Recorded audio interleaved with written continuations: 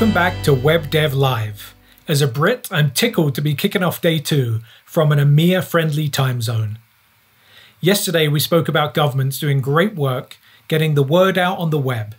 And one of the most inspirational digital services is from the UK, where I saw a government convene online for the first time. Now, we've all been learning how best to work and learn from home. And at Google, we're trying to get a deeper understanding of the needs of web developers, partnering with the community. As one of our close partners, I wanted to invite our friends at Mozilla to chat more about that work and also get information on what's new in their world. Welcome, Kadir and Victoria. Hi, Dion. Great to be here. Hey. So, Kadir, web developers know MDN really well, and many may have participated in the last DNA report. But can you get us up to speed a little bit and tell us about its history and what we're trying to do? Yeah, of course. So this really started in late 2017, shortly after CSS Grid was shipped. And CSS Grid was a massive success, but was also years in the making, and layout had been an issue for web developers at least since the 90s when we abused tables to implement our UI designs. So we asked ourselves, how can we have more of these wins? And we talked to people who worked at the web platform at Mozilla about how they prioritize things. And one thing really stood out because almost everyone said the same thing. They said, we need to hear more from developers. And it makes so much sense because none of us can be successful without that part. It's hard to prioritize the right thing without knowing about developer pain points. And it's hard to find the right solution, especially if it, and it's hard to get people to use something if it's not solving their problem or not solving it in the right way. So for all of those reasons, we proposed a developer needs assessment. And the DNA, in short, is meant to be a single and simple tool for harsh prioritization, representing very diverse populations and a huge feature space.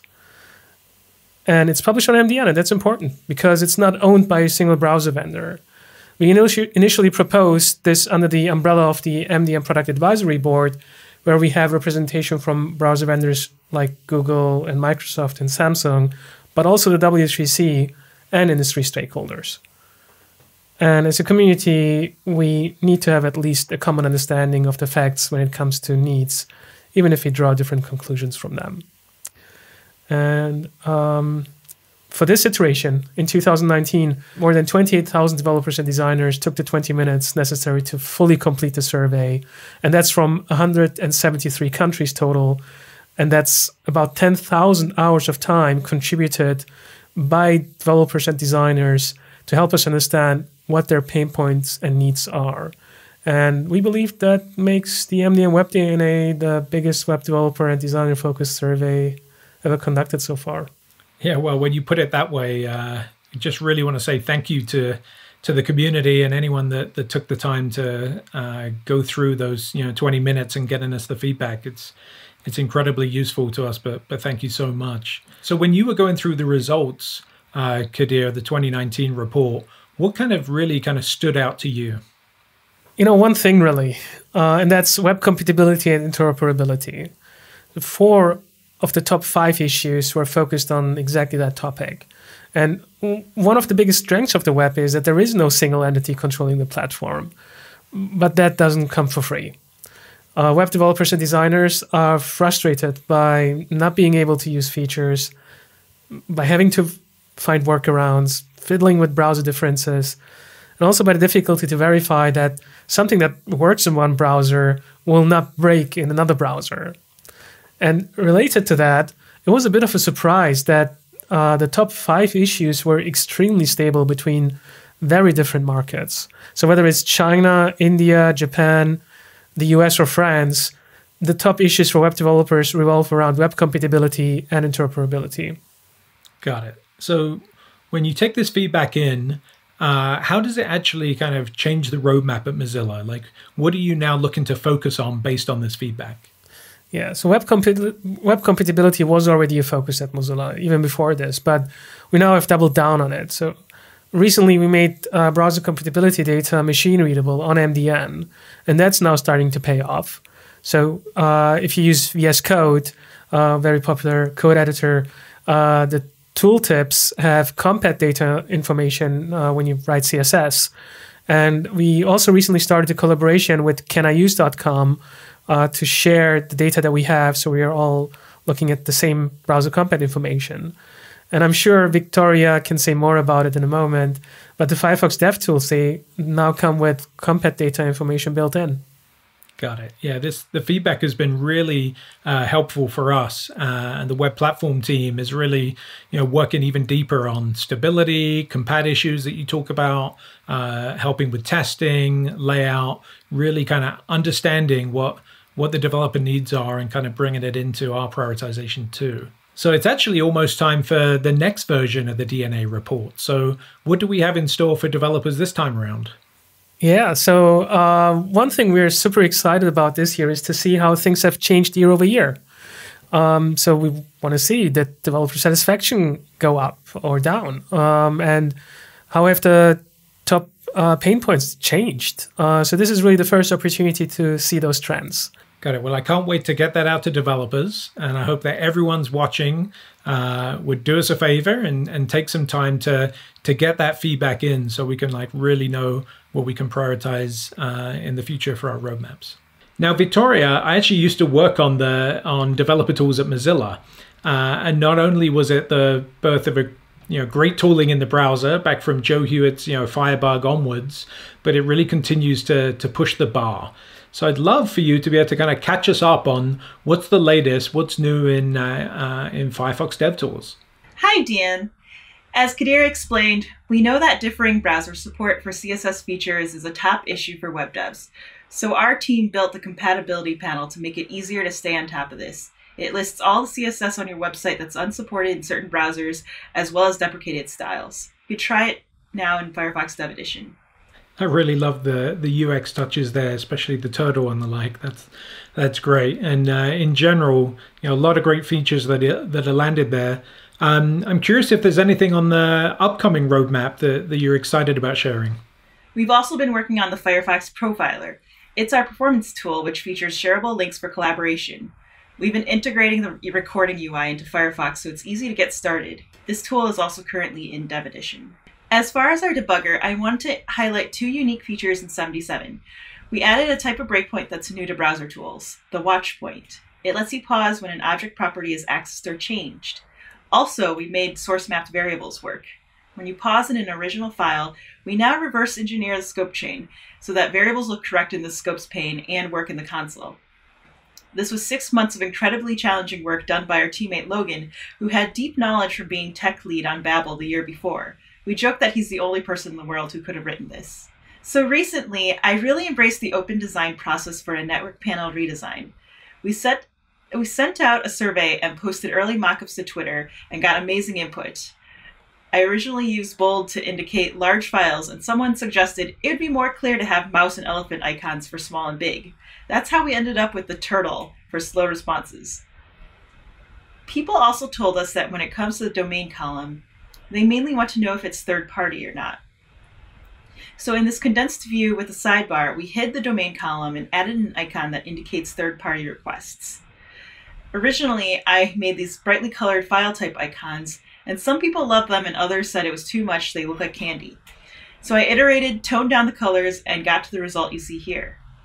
Most of this has landed in the latest nightly. We hope everyone will try it out and give us more feedback. Awesome. Great. So Victoria, Kadir, thank you so much for taking the time to join us today. We really appreciate the great work that Mozilla continues to do for the web. Now, you spend a lot of time both in your developer tools and also on the core task of building your app UI. So to chat more about modern web UI, let's welcome Yuna. Hi, Dion. Hi, Yuna.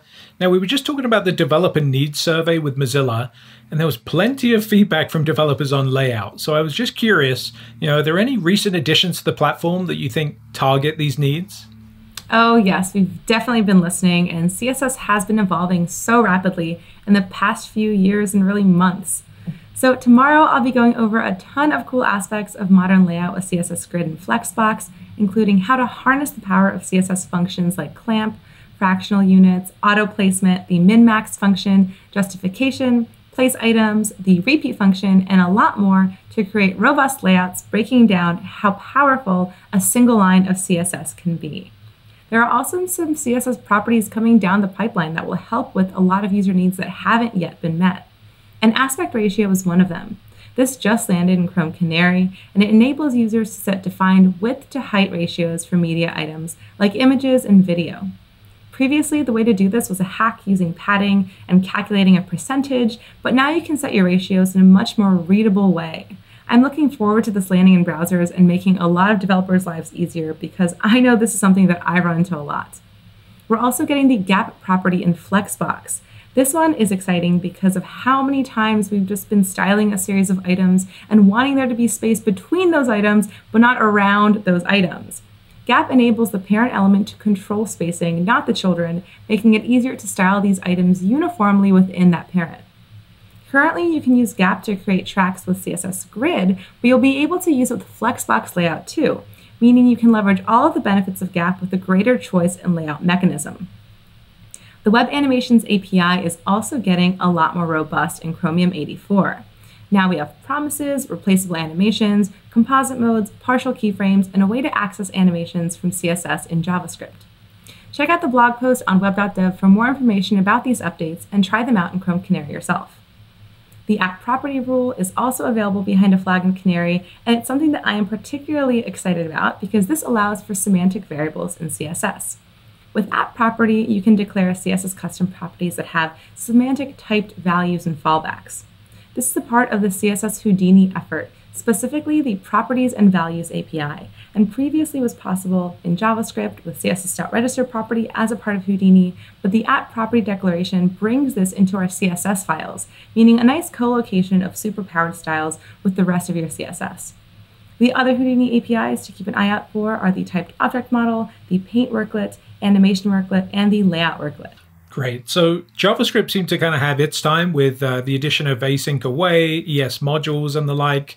It was great to see that evolution. It's really feeling like this is a big time for CSS. I love being able to get features that like Gap that you mentioned and the like to just make things a lot easier for us. And super excited at how deep you can get into on the Houdini side too. But if I use these and I'm building these super rich designs and the like, with this great power comes great responsibility. So how do you think about the role of accessibility here? I love that you bring up accessibility because accessibility should always come first. I think you're absolutely right that needs to be top of mind. Your users need to be able to access your content and navigate your product. It is not an enhancement. I think of accessibility as a core feature. And Chrome 83 actually just launched with some new accessibility testing features, which are pretty neat because they allow for visual accessibility testing. So now through DevTools, you can examine if your UI works for users with various vision deficiencies like blurred vision and 4 different types of color blindness.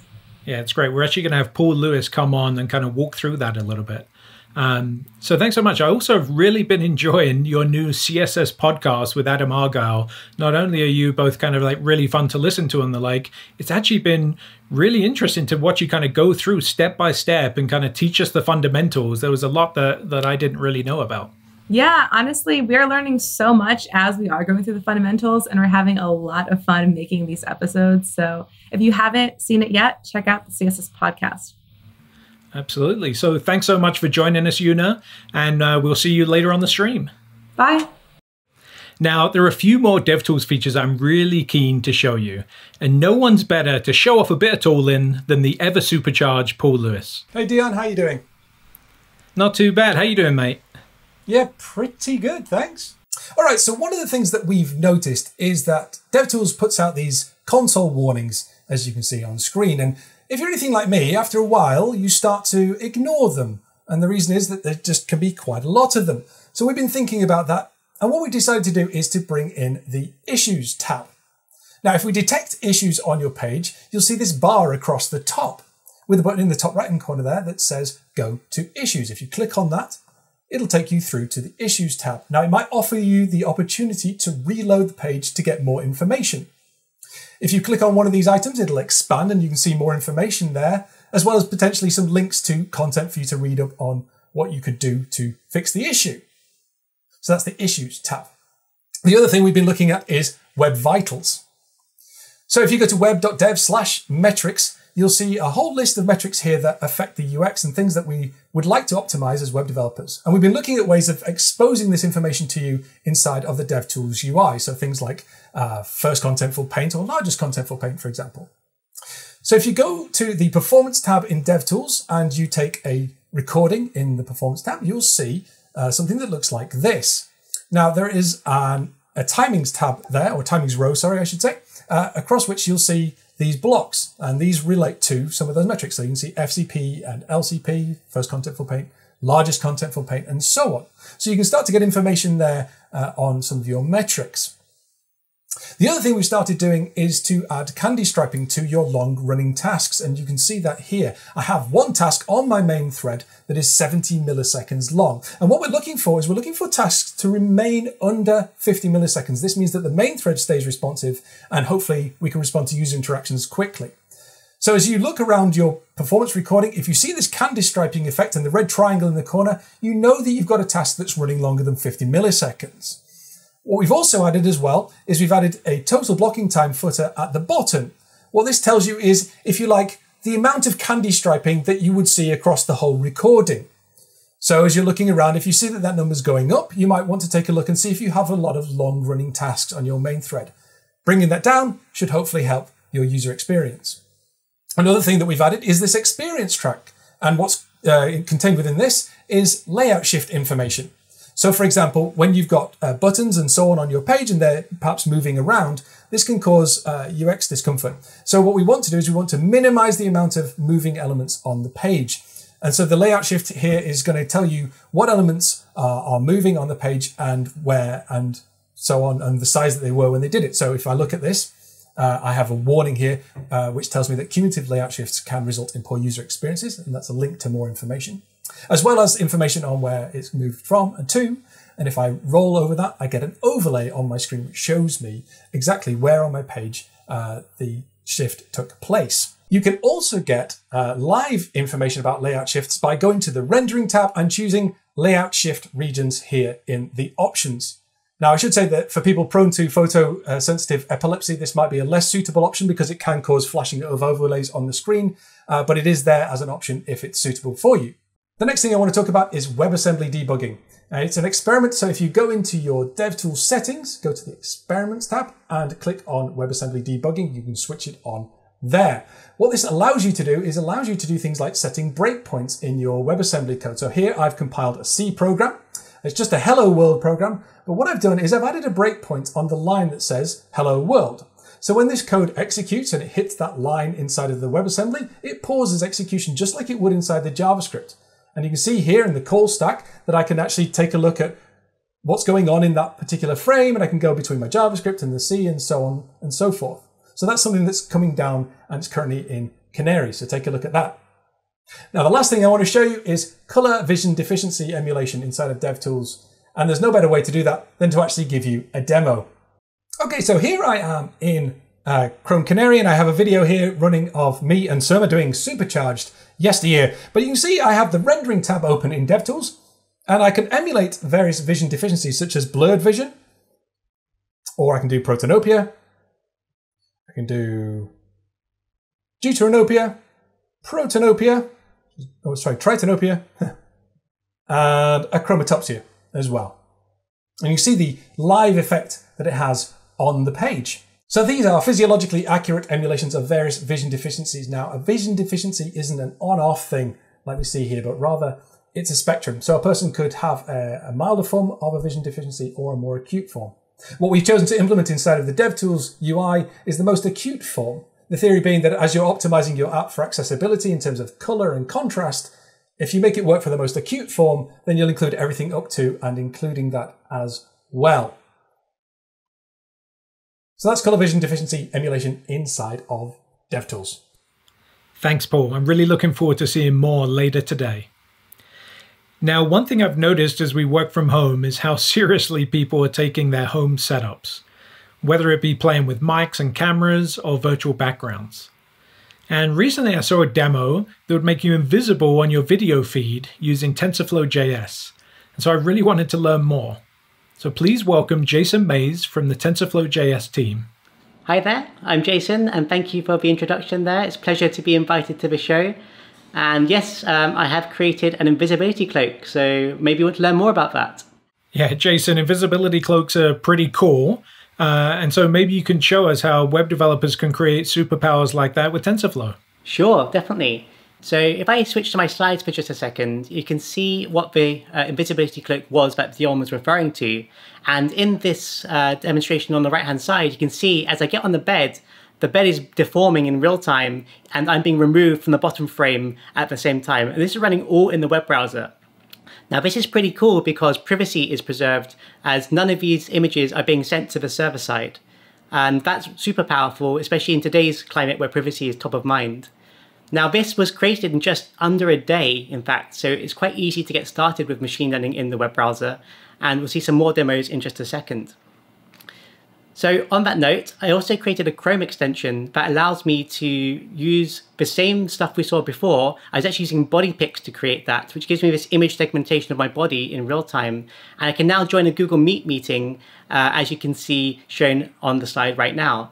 And this can be combined with my previous demo, so I can remove that second person who comes into frame halfway through the GIF, and then it would appear as if it never actually happened. Cool. So can you give us a few more details on how this all works? So essentially, all this is using body segmentation, and this is running in TensorFlow.js in the web browser, and this can distinguish 24 unique body areas across multiple bodies in real time. You can see on the right-hand side that this works pretty well when all the settings are bumped up to high, and you can even get the pose estimation showing on the bodies too, which estimates where the skeleton is. These can be used in delightful ways, such as clothing size estimation, which you can see here. This is another prototype I created. And I don't know about you, Dion, but I am terrible at knowing what size clothing to buy in my once-a-year clothing purchase. So absolutely. Here, totally. And here you can see I just enter my height, and in less than 15 seconds, I can get an estimate of my inner leg, my chest, and waist measurements, which the clothing site can then use to estimate what size I am, a small, medium, or large. Now, this can even give you superpowers, as you see on this next slide, and one of our community members from the USA has combined this with WebGL shaders to turn himself into Iron Man of sorts, and he can shoot lasers from his eyes and mouth using our face mesh model. So this is pretty cool, and it runs buttery smooth at 60 frames per second in the web browser. And you can even go further, of course. There's many web technologies out there that you might want to combine with machine learning, such as WebXR, WebGL, and use those with TensorFlow.js. And if you do that, you can get an example like this from one of our community members in Paris, France, who can essentially scan a magazine, and if there's a person in it, they can bring that person into the living room full size. You can walk up to them and inspect them in more detail. Pretty cool technology, but of course, after seeing this, I thought to go one step further, and if I add WebRTC, I can then teleport myself anywhere in the world in real time, and this is using a complete rewrite using WebRTC, A-Frame, 3.js, and TensorFlow.js together to create this demo. And it really does make a big difference. When I'm seeing someone in my room, which I can walk up to and move around, it's a massive difference compared to a rectangle that's solid on the screen. So this could be the future of video conferencing, who knows, but it's great to play with technologies and push the boundaries of the web. That's really cool. From invisibility cloaks to teleportation. That's pretty cool stuff. Yeah, exactly. So this changes everything, essentially. Yeah, totally. So how should web developers, if we kind of zoom out a second, how do web developers kind of generically think about the role of ML in TensorFlow.js and how it could fit into their web applications? Yeah, that's a great question. And obviously right now, in fact, machine learning in JavaScript is still a pretty new thing. We're at the very early stages, but that's super exciting too, because there's so much potential to be unraveled at this time as well. So on that note, I'd ask web developers to consider how machine learning might fit into their existing pipelines. Maybe you're developing a content management system. In that case, you could potentially use something like automatic image cropping to detect where a human face is in that image. So then you can make sure that it's cropped nicely when you're resizing with your CSS. Or maybe you want to summarize a blog post article, so you have one paragraph of text that shows in the search results. That's now possible with machine learning too, and that can be done automatically. So I think I would encourage people to experiment and go outside of the regular box of thinking. And of course, On that note, on this side, you can see all the different areas JavaScript can run on the browser, server-side, mobile native, desktop native, and even Internet of Things. And TensorFlow.js supports all of these environments too. So maybe you want to combine it with hardware. If you can recognize an object, maybe you can trigger something to happen in the physical world, or something on the server side that talks to a third-party service. And on that note, TensorFlow.js can essentially run, retrain via transfer learning, or even allow you to write your own models from scratch if you so desire.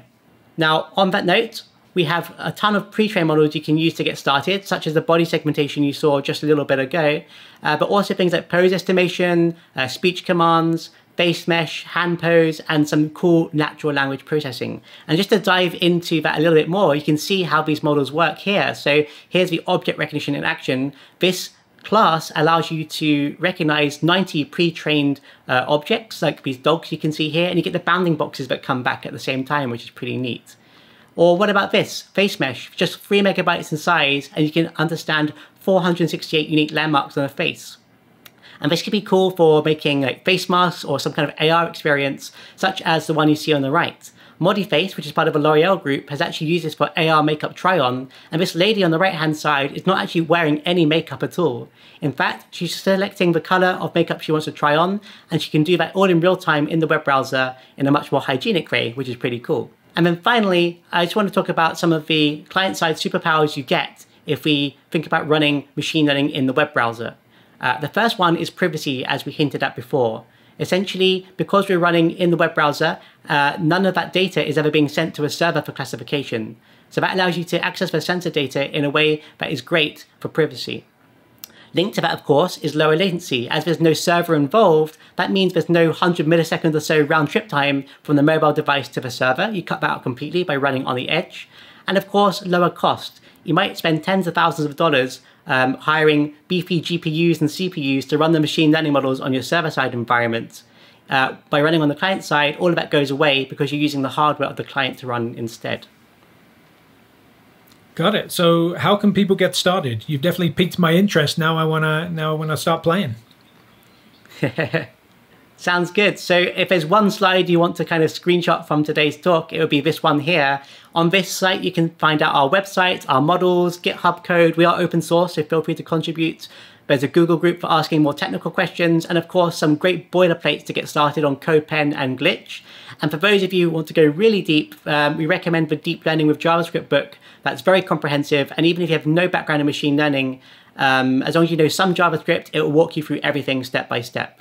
So I highly recommend checking that out. And on that note, I would also suggest checking out Teachable Machine right after this show maybe. In just 2 minutes, you can use this website to learn to recognize any object in your room. In just 30 seconds, you just take a few images of that thing, hit train, and you'll get a classifier that can then classify that object. If you like it, you can then export this model to a JSON format and then use it on any website you like to be more creative and make your own creations using that. And then finally, I'd ask you to come join the community. We've got this made with TF.js hashtag that you can use that allows you to share what you've made so we can find it and we can invite you to our future show and tells, and of course, allow others to get inspired by your great work too. So finally, I just want to leave you with one more inspirational example. This guy from Tokyo in Japan is actually a dancer, but he's used TensorFlow.js to make this cool hip hop video. So machine learning really is now for everyone, and I'm super excited to see how creatives will start using this, and not just for academics, musicians, artists, and much, much more. So if you do make something, do use the Made with TF.js hashtag so we can find it and share it for you, and I look forward to seeing what you make. And with that, feel free to stay in touch using the following links if you so desire on Twitter and LinkedIn. Great. Thanks so much for joining us, Jason. Yeah, and thanks to everyone who joined me on the Day 2 kickoff. So now let's get to today's sessions, where we focus on updates across our tools and the web platform to make developers more productive, as well as the latest in the world of PWAs. Please enjoy the show, and remember the team is here to chat with you on web.dev/live and via YouTube. I'll see you there today, and we'll be back tomorrow morning for the Day 3 kickoff.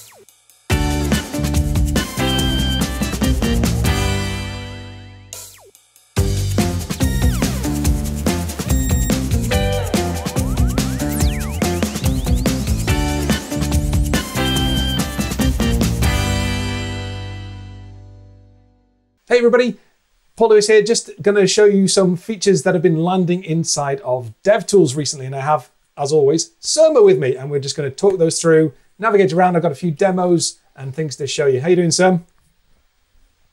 I'm good. Good, good. I thought we could start with, I know you've been working on the performance tab. Yes. In some ways.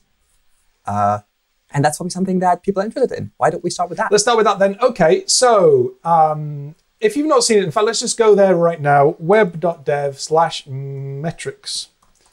Yeah, it helps if I can type. As always, my typing is woeful, but let's have a look. Nothing has changed. Nothing has changed. Web.dev/metrics. Okay, so here you can see we've got a important metrics to measure. First contentful paint, largest contentful paint, first input delay, time to interactive, total blocking time, and cumulative layout shift. Now, some of these metrics, it's worth saying from the off, these are all designed to help you improve the user experience in your sites and your apps. But not all of them are suitable for what we'd call a lab setting. Some of them are, we call field setting metrics. So for example, first input delay, it's not really something you typically test in a lab setting. It's something you do more with the field with like RUM and sort of live data. So not all of these make sense in the lab, but the ones that do, we've been trying to get into the performance panel inside of DevTools. So because once you open DevTools, you are in a lab setting. Exactly. Like you can never require a real user to ask me, can you please open DevTools and quickly do the measurement? The second you need DevTools to measure something, you're in a lab. Yeah, and so our assumption is predominantly if you're sort of local host on your machine, we tend to refer to that as the lab setting. Let me just run you through very quickly the kinds of things that we've got. So if I go to the web dev homepage, and I've got the performance tab open here in Chrome. This is currently in Canary. So some of these features are very kind of hot off the press. They're subject to change, so just bear that in mind. If these things look a little bit different over the coming weeks and months, it's because we're working on them. We just wanted to share them with you because we're kind of excited about some of them and all of them, and we want to show them to you. So if I take a recording, so I'm going to go to record, I'm going to hit, in my case, Command-Shift-R, which will do a reload without any caching. Just wait for a little while for things Or service worker. Sorry, say again? Or service worker. Like, it's literally as if you hit the network. Yeah, exactly. So I'm going to stop that profile. I left it running for quite some time there. And it's going to process that. Okay, so let me bring that down. So this is actually a really good trace recording, like a performance recording. If you got something like this in the lab setting, you'd be super happy. And the reason is, if I just zoom in a little bit here, you can see that most of the tasks in all of these top level tasks here, they're all really, really short. And that's really good because it means that's super short. Yeah, it means that the main thread is remaining responsive. So let me just zoom back out. But let's talk about some of these metrics. So for example, DOM content loaded, that's been around since forever, really. And that continues to be shown here. But you see this timings row contains some new ones like first paint, first contentful paint, first meaningful paint, and largest contentful paint. And you can actually see on my screen here, when I roll over largest contentful paint, the element that is the largest contentful paint highlights. We put an overlay on that one so that you can see. So immediately, some of these metrics that you're going to see in web.dev/metrics are showing up inside of the DevTools timeline. So that's the high-level metrics. What we can also do, though, is we can show long tasks. Now, as I said, all these tasks are pretty quick, but I'm running on decent hardware here. This one here is 18 milliseconds, and I think we could probably do another recording and actually show it slowed down. So what I'm going to do is I'm going to go to the settings here, and I'm going to switch on CPU throttling. I'm going to switch it to 6 times slow down. And the reason I'm going to do that is just so that we can see what it would look like on slower hardware. So we have a sixth of a MacBook now. Yeah, exactly. So I'm going to record, I'm going to refresh as I did before. As I say, I'm going to give it time to actually settle down. Some of our metrics, they do need to wait until there's only a couple of requests running on the network and so on. So I'm going to stop that recording. And what we start to see is these red triangles. So again, let me zoom in on what's going on here. So there's a couple of things to notice. One is that the task 6 times slowdown in this particular case is 168.54 milliseconds. What we're trying to do is we're going to try and keep all our tasks under 50 milliseconds. The reason for that is that we can make the main thread responsive when we do that. to user interactions, because most of the JavaScript that people are running, like touch handlers and mouse click handlers and all those kinds of things, all run on the main thread. And so what we want to make sure is that we're not blocking the main thread with work. And so keeping tasks under 50 milliseconds is the goal. So the blocking time... And I mean, let's be honest here that, 50 milliseconds is somewhat lenient. If we went to the good old goal of like 60 frames a second, it would be even less. But during the first load, we can be a bit more lenient because nobody expects to interact with the website during the first second of loading. So we can have a little bit of a higher threshold there, but above 50 milliseconds, it can become very noticeable if the main thread is blocked. Yeah, absolutely. Great point. In the context of page load, absolutely.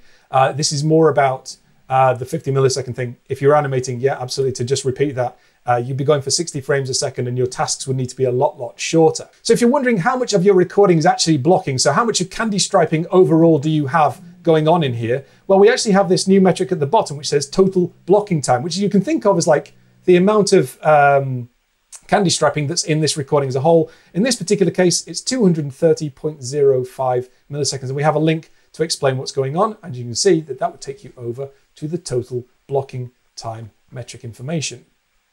So I find it quite interesting because we have the total blocking time is actually not necessarily the amount of time that the main thread has been blocked, because you have a 50 milliseconds budget per task that you're allowed to block. But everything that's over counts into that total blocking time. So that is the amount of time that you went over the 50 millisecond budget. Exactly. I should say that the total blocking time, we tend to stop it at one metric that is not shown here, which is the time to interactive. So when we hit an interactive time and the backend in Blink actually notifies us that we've hit interactive time if it can, we'll actually stop tracking total blocking time for that value at the bottom. But the candy striping here would tally pretty much entirely with that total blocking time. At the bottom, you've got this number 230.05 in this case. If that number starts to creep up and up, that's something you're going to want to take a look at, because that means that you're spending quite a lot of time with long-running tasks on the main thread, and the chances are it's negatively impacting the user experience. In this case, web dev is actually really good. It's just I had to introduce some slowdown, which is a good feature to know about, that you can introduce slowdown both in terms of the CPU, but also the network as well. You can do that if you so desire. So that's the total blocking time. That's long-running tasks as well. We mark that at 50 milliseconds plus with the candy striping and the little red triangle in the corner. Now, the other thing we've also introduced is a thing called layout shifting. So if I just even go to the Google homepage and I do a recording here and I just refresh like so, and I hit stop.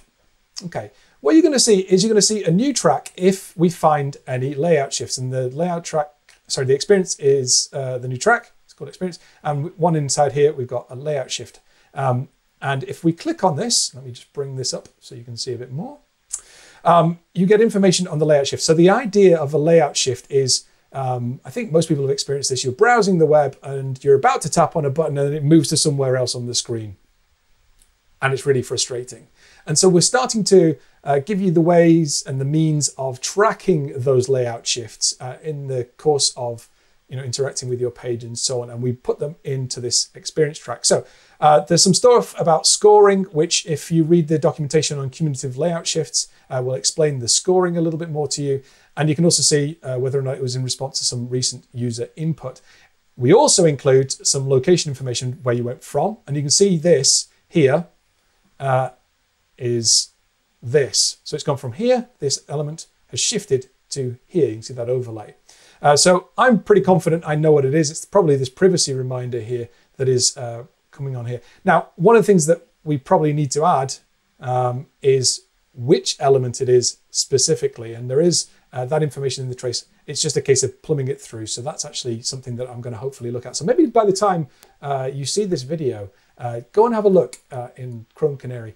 Possibly we've got the elements there. If not, would doing the timer recording with screenshots help, so you can go through the film strip and actually see something shift in? That might be a good way to work around that until DevTools can Yeah, absolutely. pinpoint it That's for a great you. way of doing it. Often I think when it's your own code, you have a fair sense of what's likely to be moving around. And the thing to bear in mind is layout shifts do cause problematic UX, and so it's a good thing to try and get those down and ideally removed if at all possible. And the way to do that normally is to reserve space for your content ahead of time in your style so that you're not just leaving content to just move other content out of the way. Sometimes it's not possible, but where you can, if you can mark certain areas as being the correct size ahead of time, that should help an awful lot. So that's the layout shift information. So that's added in.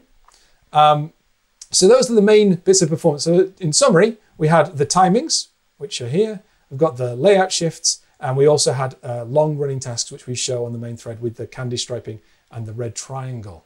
So in DevTools, we have also been working on WebAssembly and the debugging experience that it gives you, because you write your code in whatever language, then you compile it to this VM bytecode, and you kind of don't want to step through the bytecode. You want to step through your original code that you wrote.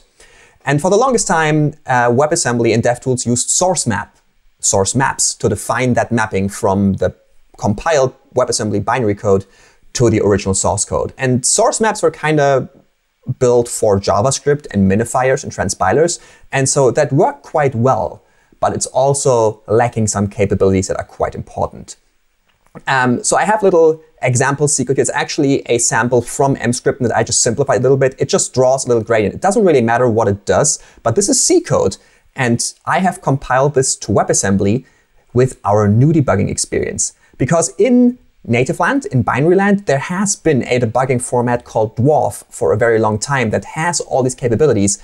But until recently, DevTools didn't understand it. So now we have compiled this to WebAssembly. This is what the output looks like. It just draws this little nice gradient that you see on screen here. But what's cool about this is that now, if you go to the source panel in DevTools over here, we have our usual JavaScript files. We have our WebAssembly bytecode, which, that's not the kind of code you want to step through. I mean, that's not because that is it's basically assembly. Yeah, that's and not while that sometimes can be useful, it doesn't read that well. Let's be honest. What you can now find with dwarf support in DevTools is that we actually have a mapping to the original C++ file. Again, this also worked with source maps, but this has some more capabilities. So I can now set a breakpoint here in the C code. Actually, let's set two breakpoints. Why not? And so if I reload, the program will be halted once we reach that breakpoint. And then we can continue going through it as we're used to. And you can see the UI updating. So if I now step over this STL unlock surface, flip, the gradient shows up because we're actually stopping the program and updating the UI as we go along. And I think that's pretty cool. So now the question I have for you there, Surma, is are you able to inspect, say, the values of like I or J or alpha and those kind of things in the middle of your loop?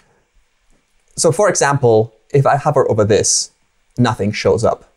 And that's exactly the capability that was, for example, I was also missing with source maps, because source maps can't really handle renaming of variables very well. Dwarf, however, can.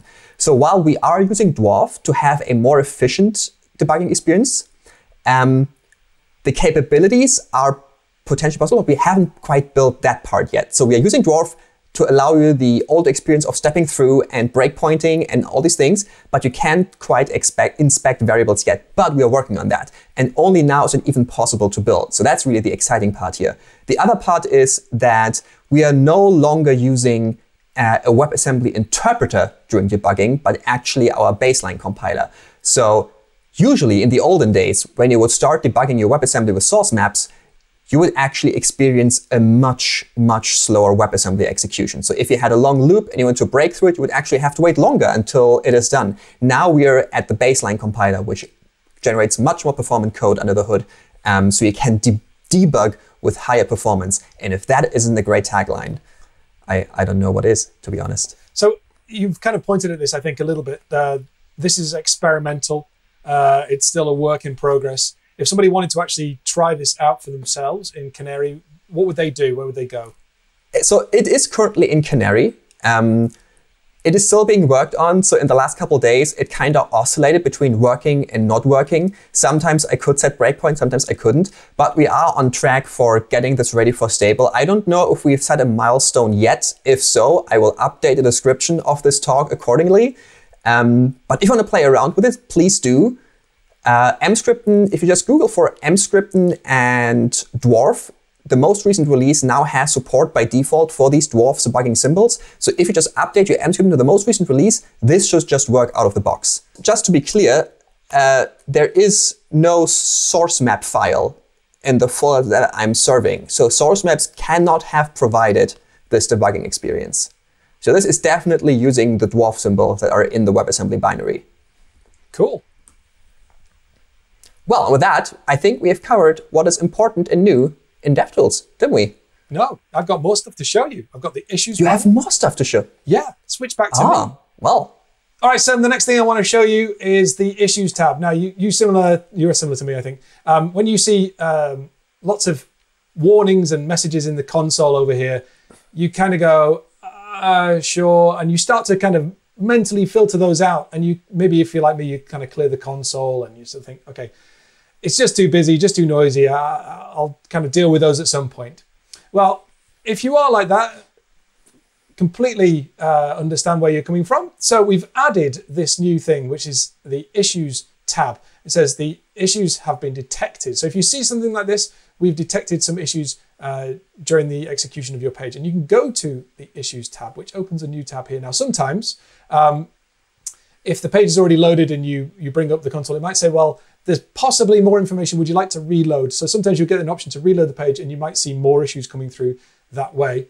So you can see here that this particular page, some same site cookies issues are starting to show up. So you can see I've got the issues listed here and I can spin this down and it gives me an explanation of what's going on and how I can resolve this issue directly. It also tells me which cookies in this case are affected, and it also links me off to some information on web.dev about how this all works. It's also true of something like mixed content as well. So if I go to something with mixed content, which is HTTPS and HTTP mixed together, similarly, I can go here and it says that there are 8 cases where I have mixed content, where all resources should have been loaded via HTTPS, but they haven't been. And it lists, again, it lists the requests and the resources in question. So hopefully that's going to make the console less noisy and makes it much more clear to you how you can track down any issues that DevTools has noticed in your site and your app.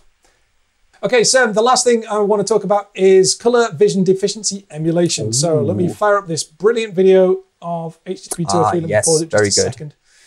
Yeah, talking about imposter syndrome, something I personally suffer from. So if you've not seen that, go ahead and watch it. It's a really good video. So what I've got on my screen, I've got the rendering tools inside of DevTools. Now, if you've not seen this, you can go to More Tools and then Rendering down here. If you click on that, this tab will pop up. And there's a load of tools just for rendering inside of here. And since we're passing through here, the layout shifts that I talked about earlier in the performance area, layout shift regions, this is a live update version of layout shift. So if you're just wanting to see very quickly what layout shifts you have during the life cycle of your page, you can switch this on. And if you see blue flashes, then that's a layout shift that would have been caught if you'd taken a performance recording. Now, I'm not going to show this today because, as it says here, it may not be suitable for people prone to photosensitive epilepsy, and I want to be mindful of that. But if you think this is the right tool for you, definitely check that out when you're looking in the rendering tools. So if I scroll to the bottom here of this list, you'll see that you can emulate vision deficiencies. And if I start playing this video back, you can see that if we work our way through this list, we have blurred vision, which you can see applies a blur to everything. And I can still interact with the page. I can still click on buttons and so on, but you can see the content is completely blurred. We also have protanopia, and there is deuteranopia,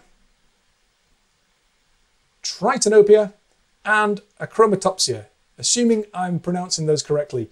If I'm not, then forgive me. I find it really cool that all these effects, so to speak, are applied to the page without disabling the interactivity or the animations or even a video. So you can really check if all your animation and the entire experience holds up when someone has one of these vision deficiencies. So I think that's just a really cool thing. Yeah, absolutely. So you might have noticed they seem fairly extreme when you look at this. It looks to me, as somebody who doesn't have any of these vision deficiencies, these look like a very extreme form of change, visual change. So, I mean, I said this in the introduction with Dion earlier, but to say it again, these deficiencies that we're emulating are physiologically accurate, but the most acute form of that particular vision deficiency.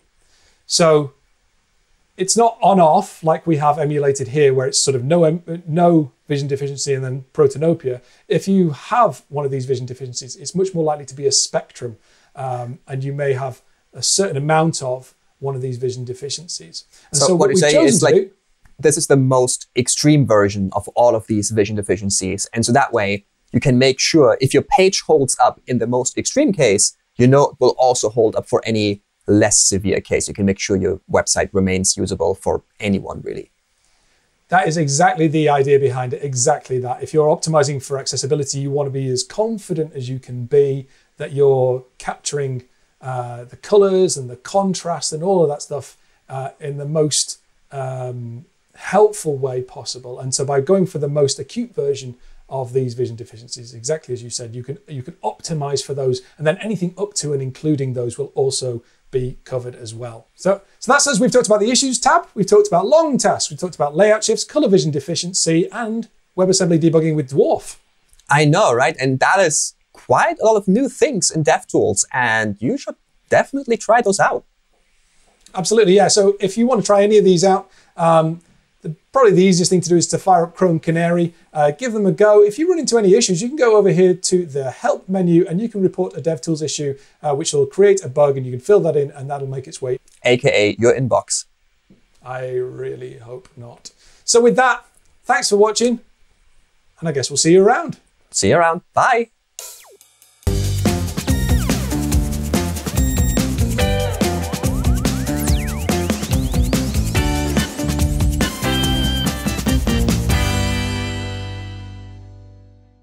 Hello, my name is Shu, and I work on the JavaScript specification as well as the V8 project. My name is Leszek, and I work as a performance engineer on the V8 VM. So Shu, what's new in JavaScript these days? Yeah, a whole bunch of stuff has happened since last year, and you might recognize some of the features we're going to talk about today from some of our colleagues' 2019 Google I/O talk, because language features take a while to be standardized and to be shipped in the browsers. The ones we're going to be talking about today have shipped. So let's start with the fun stuff. Like I said, we're either shipped or about to ship quite a few syntax features that should make web devs' lives easier. For this talk, we'll be focusing on two features that'll make dealing with optional values easier. So Leszek, have you ever written code that dealt with configuration? Oh yeah, definitely. Like I was using a hash map for those things. Yeah, so I'm writing this new chat app, right? Something of a strength for Google engineers. I made some network parameters configurable, which I keep in this map of configurations called config that you see on the screen. But the network configuration is optional because it isn't always set by the user. And it has sub-configurations like the server and the port, and maybe those aren't set by the user either. Handling that kind of optionality is kind of a pain. Currently, folks do this with logical AND like you see on the screen. Oh, that's pretty verbose. Yeah, and for those chains of property accesses where at any point some property in the middle could turn out to be undefined, we added this feature called optional chaining. Easier to show you on the screen than to talk you through it. So the optional chaining feature is the question mark and the dot instead of a plain dot. Oh, I see. So if netconfig is undefined, then netconfig.server is undefined and .adder is undefined and so forth. Yeah, almost. It's a little bit more relaxed than that. It's if it's undefined or null. And specifically, we call the set of things that are undefined or null nullish. So in this case, if netconfig is nullish, the whole optional chain is undefined. If netconfig isn't nullish, but netconfig.server is nullish, then again, the whole thing is undefined. You get the idea. If nothing is nullish, then eventually you get the whole property, the most nested property access. Yeah, cool. That's a lot easier to read. Yeah, I think so too. Now, another common feature while dealing with configurations is default values. And sometimes folks use logical OR for this, like you see on the screen. Oh yeah, I've definitely written that before. Yeah, and it usually works fine, but sometimes it doesn't, and is really surprising when it doesn't. Suppose I add a configuration for enabling compression to the server. Do you spot the bug? Oh, yeah, right. How do you actually explicitly disable compression, right? If it's false, then false or true is still going to be true. Yeah, exactly. If enable compression is false, false or true, like you said, is true. So what we really want to test here is not something is truthy, which is what logical OR tests for, but actually if something is absent or present. And we already are familiar with that concept, that's nullish. So we introduced this new syntax feature called nullish coalescing, which is the 2 question marks. And that does exactly what you want here for default values. It tests for nullishness on the left-hand side. If the left-hand side is nullish, then it evaluates to the right-hand side. If the left-hand side is not nullish, then the whole thing is undefined. So in this case, enable compression is false, question mark, true, will still get you false because false is not null or undefined. But if enable compression wasn't present, if it's undefined, then you get the default value of true.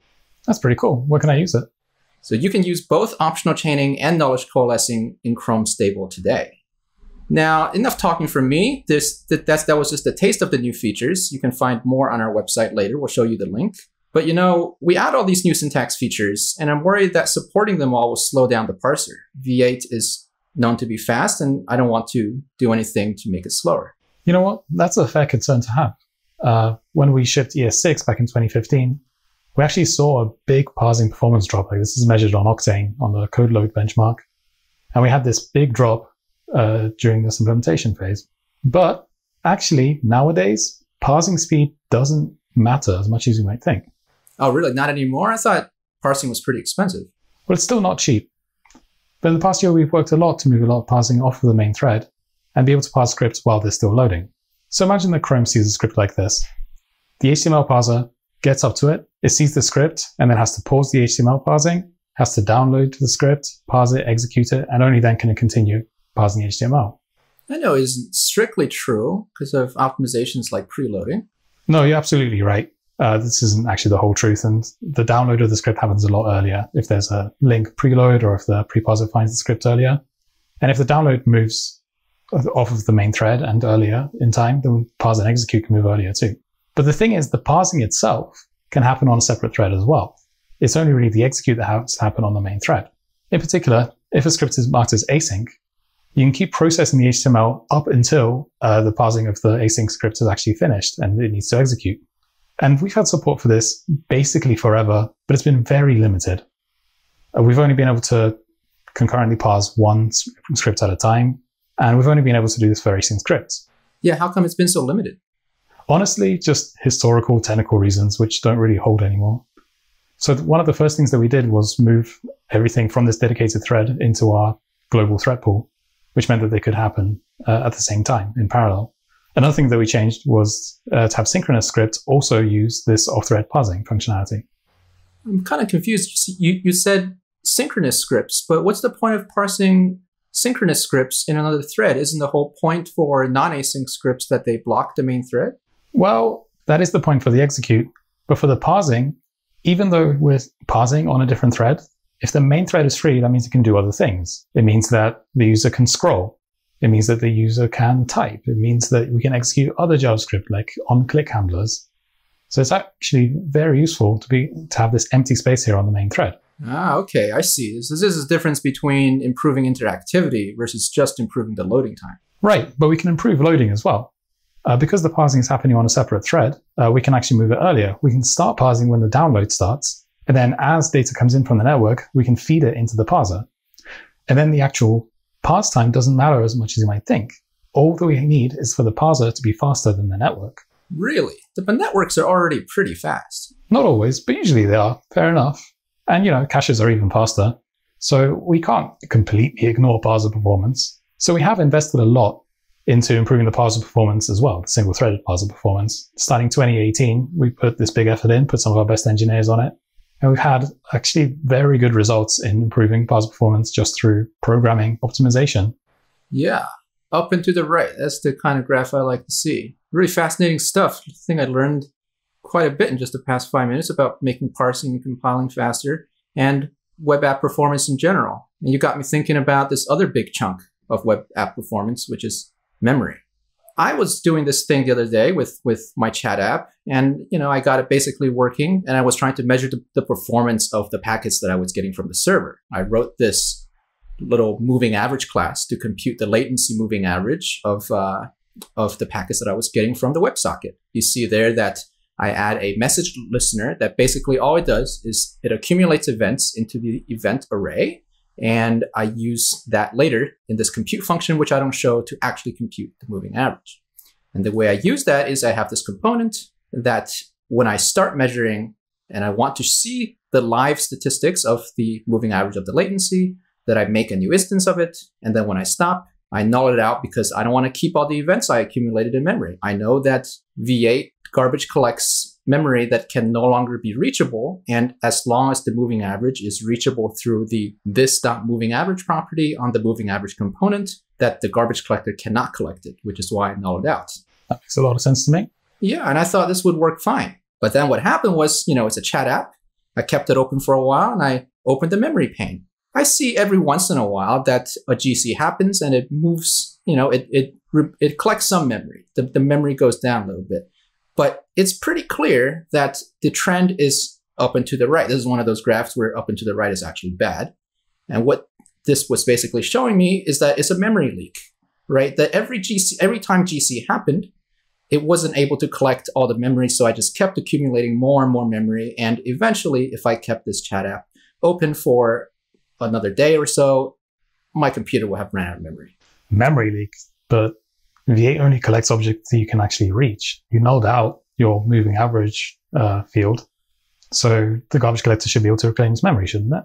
Yeah, so it's a common mistake, but it's still pretty subtle. I'm sure the more seasoned web developer would have spotted it right away. So what's going on is that the WebSocket is holding on to all the event listeners strongly, which means that until they are explicitly removed, everything that is reachable via the event listener is also considered reachable and thus not collectible by the garbage collector. So you see that use of this.events.push inside the event listener. As long as that use is inside there, the whole moving average instance is reachable from within the event listener and thus not garbage collectible. So even when I nulled it out in the moving average component, it was still considered alive by the garbage collector. To deal with this, folks often use what's called a disposable pattern, where I have a method that manually removes the event listener called dispose. And that's kind of annoying. And to use that, the way I would do it is before I null it out in the moving average component, I would have to remember to manually call .dispose. What is this, C++? You have to manually manage your memory? I thought the whole point of garbage collection was that you don't have to bother with that sort of stuff. Yeah, exactly. And it's so easy to forget it too.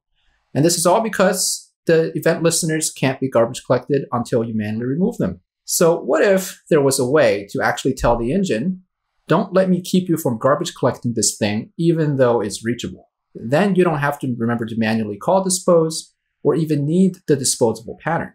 And it turns out there's a new standard feature in JavaScript that lets you do exactly this, weak refs. All right, and before we go into that, I have to give a quick disclaimer. So weak refs are an advanced feature that's hard to use correctly because garbage collection is unpredictable and very different from browser to browser. And even different from run to run of the same browser. Because of that unpredictability, we didn't add weak refs to the web for many years. And you hopefully will never run into a memory leak or a bug that legitimately needs it. But on the rare occasion that you actually legitimately need a weak ref, finally you can use it and fix your problem at the root. All right, back to the main programming. So how am I using weak refs here to solve the previous problem? I still have this event listener, but now instead of directly registering that event listener function with the socket, I wrap it in a weak ref. It is what's called the target of the weak ref. And inside the actual event listener, I deref the weak ref and I call the function. And this kind of indirection basically means that the function that is actually holding the moving average component alive via this.events.push is no longer kept from being garbage collected because it is a weakly held reference inside a weak ref. Okay, what does weakref.deref return? I see you're using optional chaining function call syntax here. Yeah, good eye on that. That was not an example that we showed earlier, but like optional chaining for property, you can also optional chain a function call. So if it's undefined, then you don't end up making the call and the whole thing is undefined. But that also suggests that deref here, when the thing is actually collected, will return undefined. To recap here, what it basically means is that you have to manually call deref because we're no longer preventing the garbage collector from collecting the event listener since it's wrapped up in a weak ref. So every time you want to access it, you have to manually deref. And if the garbage collector has collected it, then deref will return undefined. Okay, so in this case, the listener is reachable by this .listener. And once a particular moving average instance isn't reachable, then the component nulls it out, then the whole thing can be collected? Right, exactly. Because we're no longer accidentally keeping moving average alive anymore via the event listener, we can go back to what I naively thought would work in the first place. When I no longer need all the data in the moving average instance, I would just null it out and let the GC do its thing. Okay. No, wait, but hold on. But now you've got this strongly held listener on the actual event listener that's calling the weak ref. Yeah, that's a good point. You know, I thought you wouldn't spot that, but that's exactly right. Even though with this weak ref indirection, I still have this event listener. Remember, the socket still keeps strongly, it just holds on to all the event listeners until I unregister it. I still have this extra event listener. So what do I do there? There is a companion feature to weak refs called finalization registry that lets me do the thing that's needed, which is I want the garbage collector to tell me when it has collected something so that I can perform some action at the point that an object has been collected, or in GC parlance, finalized. And that feature is called finalization registry. On this slide, what you see is that I make a finalization registry, and when I add the new event listener, I also register it with the finalization registry, meaning when the inner listener, the thing that actually does the this.events.push, is collected, and remember it's collectible now because it's held in a weak ref. When that's collected, it's going to run this function that I pass to the finalization registry asynchronously to remove the event listener, cleaning up all the excess memory. Now, again, this is an advanced feature, and hopefully you'll never need it. So it doesn't actually pass the object itself into the finalizer. That's a good observation there. You see that the thing that actually gets passed to the finalizer are some other values. The object that you want to observe the finalization of, that's already been collected, so you don't get that back. In this case, the thing we need to perform the finalization action to unregister are the socket and the wrapper listener, and that's what we pass to the finalization registry. All right, that makes sense. Yeah, and like I said, this is an advanced feature, and this example here is pretty dense. I recommend that you follow the link on the screen there to follow our full explainer on the v8.dev website for the feature. So with all of that work, I opened up the memory panel again. I kept my chat app on for a while. I start and stop measuring the latency. And now I see that every time a GC does happen, it's able to reclaim basically all of the memory. And then over a longer period of time, I'm no longer accumulating memory. And yeah, it looks like I fixed the leak. It looks pretty tricky. Like, I've collected garbage before, and I don't do it particularly deterministically myself. Yeah, the garbage collection is not predictable. It's non-deterministic. Don't depend on it always running. And that's why we have kept saying that weak refs and finalization registry is an advanced feature. So, and that's a good point too. Given the unpredictability of the garbage collector, are there other things that the engine does to make apps slimmer? Actually, yeah. It's been doing a lot of work to reduce its memory consumption. There's actually been 2 major projects that landed last year, which have focused on this, pointer compression and V8 Lite. And I can actually talk about both of them very quickly. So pointer compression, first of all, you've probably heard that machines are 32-bit or 64-bit. On 32-bit machines, we have 32-bit pointers. On 64-bit machines, we have 64-bit pointers. And the whole point of this, no pun intended, is that 32-bit pointers can reference up to 4 gigabytes of memory. 64-bit pointers can reference up to 18 exabytes of memory, which is quite a lot more. And Chrome wants to be able to run in 64-bit so that it can access more than 4 gigabytes of memory. Yeah, Chrome definitely needs more than 4 gigs. Yeah, all right. We've all seen the same memes, and, you know, fair enough. If you've got 100 tabs open with 1,000 images and they're playing games and they're playing music, it's going to use up memory. But not necessarily each individual tab, not necessarily each individual V8 instance. And the key observation of pointer compression is that actually we can probably restrict each V8 instance to be less than 4 gig. And if we can restrict it to be less than 4 gig, that means we can pre-allocate a 4 gig area for it and force all objects to be allocated inside of that area. And now, instead of referencing those objects by a 64-bit pointer, we can reference them by an offset like this. Under pointer compression, you can take your 64-bit pointer and then you can split it in half. You can split it into a base and an offset. The base is the start of that 4 gig allocation area, and the offset is the offset within it. And then you only have to store the offset on objects, which means that your pointers got half the size. They got back to 32-bit size. Huh. Guessing it wasn't just easy as that. It definitely wasn't. It was a whole journey, and there's a whole blog post describing that journey, which was very exciting. But as a little spoiler, I can tell you that on typical websites, we reduced memory by about 40%. Yeah, those are some very impressive numbers, 40%. But what if a web app or a Node.js program really wants to use more than the 4 gigs? Are you constricting apps to only have 4 gigs of memory? Well, kind of, but also not really. First of all, with pointer compression, those objects are a lot smaller, so you can fit a lot more of them into that 4 gigabyte allocation area. And also, this 4 gig only applies to a single V8 instance's JavaScript object heap.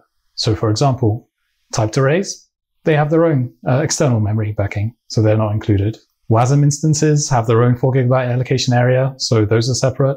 Even other V8 instances inside of web workers and on other tabs have their own 4 gigabyte allocation area. So you're only restricting one V8 instance, not all of them. The other big project last year was V8 Lite. And this was a really interesting one, because we thought to ourselves, what would happen if we just gave up on performance and tried to just improve memory? How far could we actually get? Like for memory constrained devices where V8 just couldn't run at all without the memory that it needed. Yeah, that's an interesting thought experiment. I guess if you run slowly, that's better than not being able to run at all because you're out of memory. Right, absolutely. The approach that we took was to just look at typical websites and look at what kind of things are actually taking up memory there. 40-ish% was user data. There's not really much we can do about that. Projects like pointer compression are going to reduce that by a lot, but we can't really have any targeted optimizations that reduce the amount of data that users create. And there was this big bucket of other, because there's always a big bucket called other, and we couldn't reduce that either with targeted optimizations. But we did look at some of the top users of memory, and we decided to try and target those. Right. So right off the bat, if you're not worried about performance at all, you don't need to optimize code. That makes sense to me. Absolutely. And if you don't need to optimize code, you don't need to really collect type feedback either, because that's just storing the data that we need for optimization, and it's only used for performance. Even the bytecode that we generate, you don't have to store that. You can just compile it on the fly whenever you need it and get rid of it afterwards. That sounds a little different to me, though. Bytecode is unoptimized code, and if you're even getting rid of that, that sounds like you're giving up more than just a little bit of performance. Yeah, the first prototypes of V8 Lite were pretty slow. But then we realized that we could get a lot of these gains without actually sacrificing performance at all, just by being a little bit lazier. Yeah, I'm something of an expert at being lazy myself. Yeah, I'm pretty good at being lazy myself too. But as an expert in laziness, you know, right, that being lazy doesn't just mean not doing anything at all. It means not doing anything until you're really required to. So we took the same approach with V8. Let's talk about those feedback vectors that I mentioned previously, the type feedback. You're not going to get much benefit from type feedback if you only run a function once or twice. It's only really going to start benefiting you after you run it tens or hundreds of times. So we can delay creating this type feedback until we've already had a couple of runs of this function, taking off some of those feedback vectors, but not all of them. Same thing with source positions. We only need those for printing line numbers when we print exception stack traces, or for printing stack traces in DevTools. So if we can delay calculating those till later, then we save a lot of space as well. Even bytecode. We have this capability of getting rid of bytecode that we don't need, so we can just get rid of old bytecode, keep around bytecode that we're still using, and save a little bit of memory there. And there were a bunch of tiny projects targeting these top memory users, which are described in this blog post in a lot more detail. But again, spoiler alert, they reduced memory by 10 to 30% on typical websites. Nice. So there's actually been a lot more going on in V8 in the last year. We only really had time to talk about a couple of projects. I recommend you visit our blog where we post about new versions of V8. We talk about exciting new things that we just like to talk about. It's a great read, and we look forward to seeing you there. Thank you very much for all the viewers who joined us for this whirlwind tour of what's new in the JavaScript language and the new developments in the engine itself that makes running JavaScript both faster and to use less memory. We definitely didn't have time to go into all the new features that were added to JavaScript, so please give our blog a read. Thank you very much. Thanks, everyone.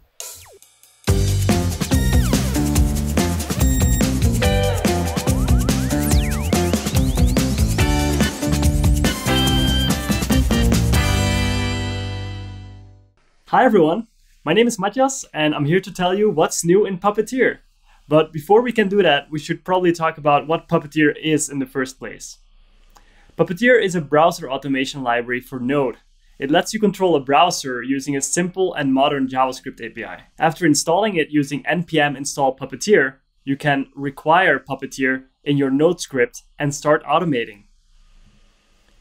The first step to browser automation is to launch an actual browser. And with Puppeteer, that's just one line of code. Next, we open a new page. This is equivalent to opening a new tab in your browser. Now let's navigate to a URL. This line of code ensures that the page has finished loading before continuing with the rest of the script. Then we take a screenshot and save it to a file before finally closing the browser. And that's it. That's the entire script. We did all of that with just a few lines of code. And Puppeteer can do much more. You can generate PDFs, evaluate JavaScript in pages, enter text in input fields, click on elements. Almost anything you would manually do when using a browser can be automated using Puppeteer. The Puppeteer project is fully open source and has received contributions from individual contributors all around the world, as well as from companies like Mozilla, Sauce Labs, and Microsoft. At Google, the Puppeteer team consists of Chrome engineers who also work on DevTools. And this might sound a little strange at first, but it actually makes sense, because Puppeteer is built on top of the same underlying protocol that DevTools also uses to communicate with the Chromium backend. Because of this, Puppeteer also gives you access to advanced browser functionality that is usually only available through DevTools. For example, you might know that DevTools lets you emulate print media, so that you can easily debug print styles. Well, Puppeteer lets you do the same thing in an automated script. Here we call page.emulateMediaType to force print styles, and then we save the result as a PDF. Okay, now that you know what Puppeteer is, what it can do, and who is working on it, let's take a look at some recent feature additions. Similar to emulating print styles, we recently added DevTools support for emulating light and dark mode, as well as other so-called CSS media features. We then shipped a new Puppeteer API that lets you perform the same emulation programmatically. This Puppeteer script takes two screenshots of your web app, one in light mode and one in dark mode. It works independently of your operating system settings. One of my favorite features on web.dev/live is the schedule, which adapts to your local time zone. I live in Germany, so when I view the schedule, I see something like this. Today's event started at 2 p.m. for me. But someone in Tokyo, for example, would see a different time. For them, the event started at 9 p.m. I love that the website just tells me what I need to know in my local time. Nobody likes doing time zone math. And to make it easier to test this kind of time zone aware functionality, we added DevTools support for emulating arbitrary time zones. Yesterday's event started on June 30th at 6 p.m. for me, but for someone in Tokyo, it was already 1 a.m. on July 1st.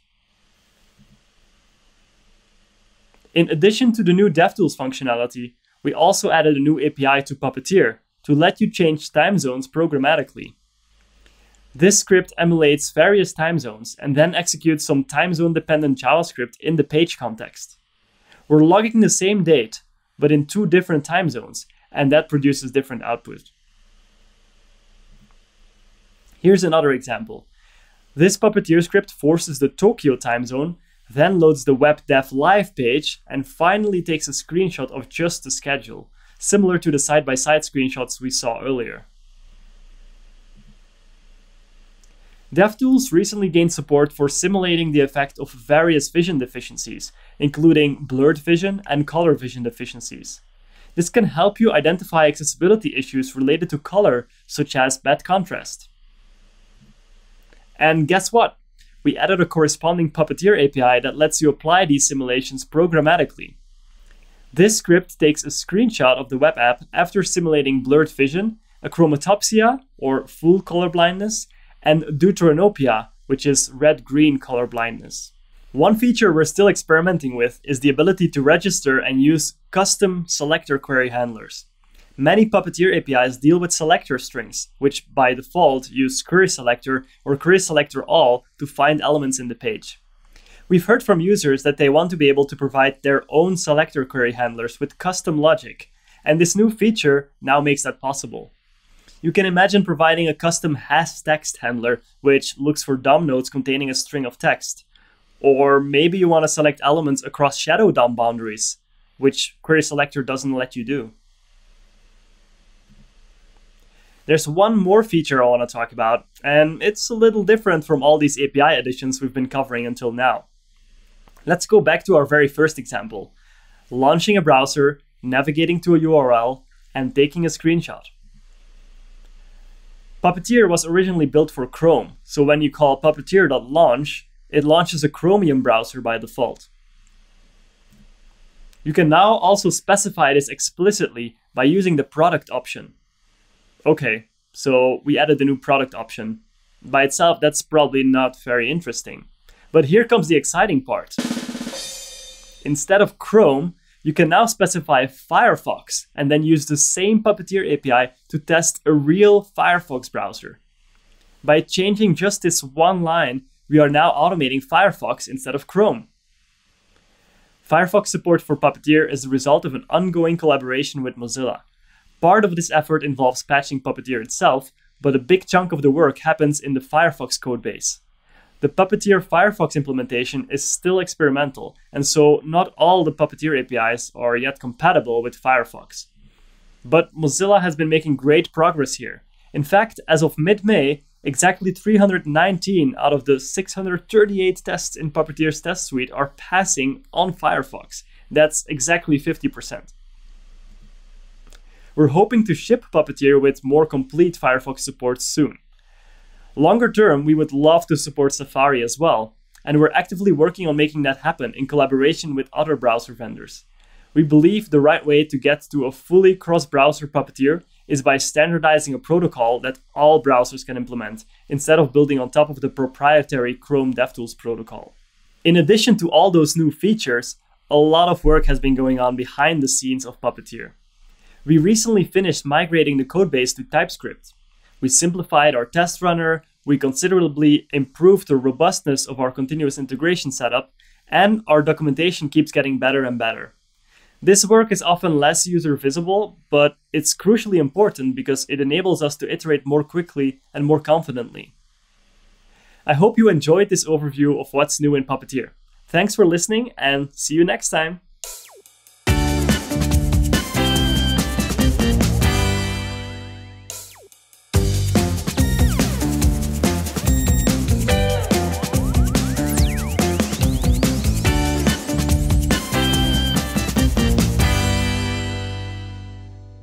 Hi, my name is André Bandarra, and in this video I'm going to show you how to use your progressive web app inside an Android application without writing a single line of native code.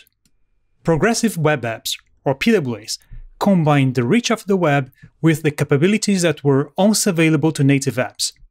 If you are new to PWAs, read more about them on web.dev/progressive-web-apps. It is natural that developers building great PWAs want to reuse those experiences inside their Android applications.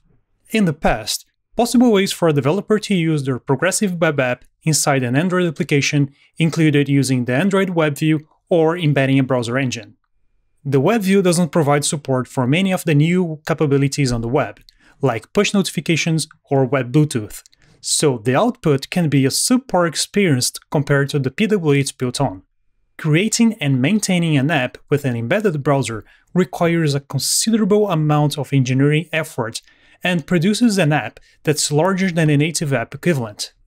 At last year's Google I/O, we announced Trusted Web Activities, which allow developers to use their progressive web app inside an Android app in a full-screen tab that is powered and has the same features and capabilities as the browser providing it. This leads to a small development cost and application size. Even though trusted web activities provide a better alternative for using a PWA inside an Android app, developers still need some knowledge about native application tooling and development.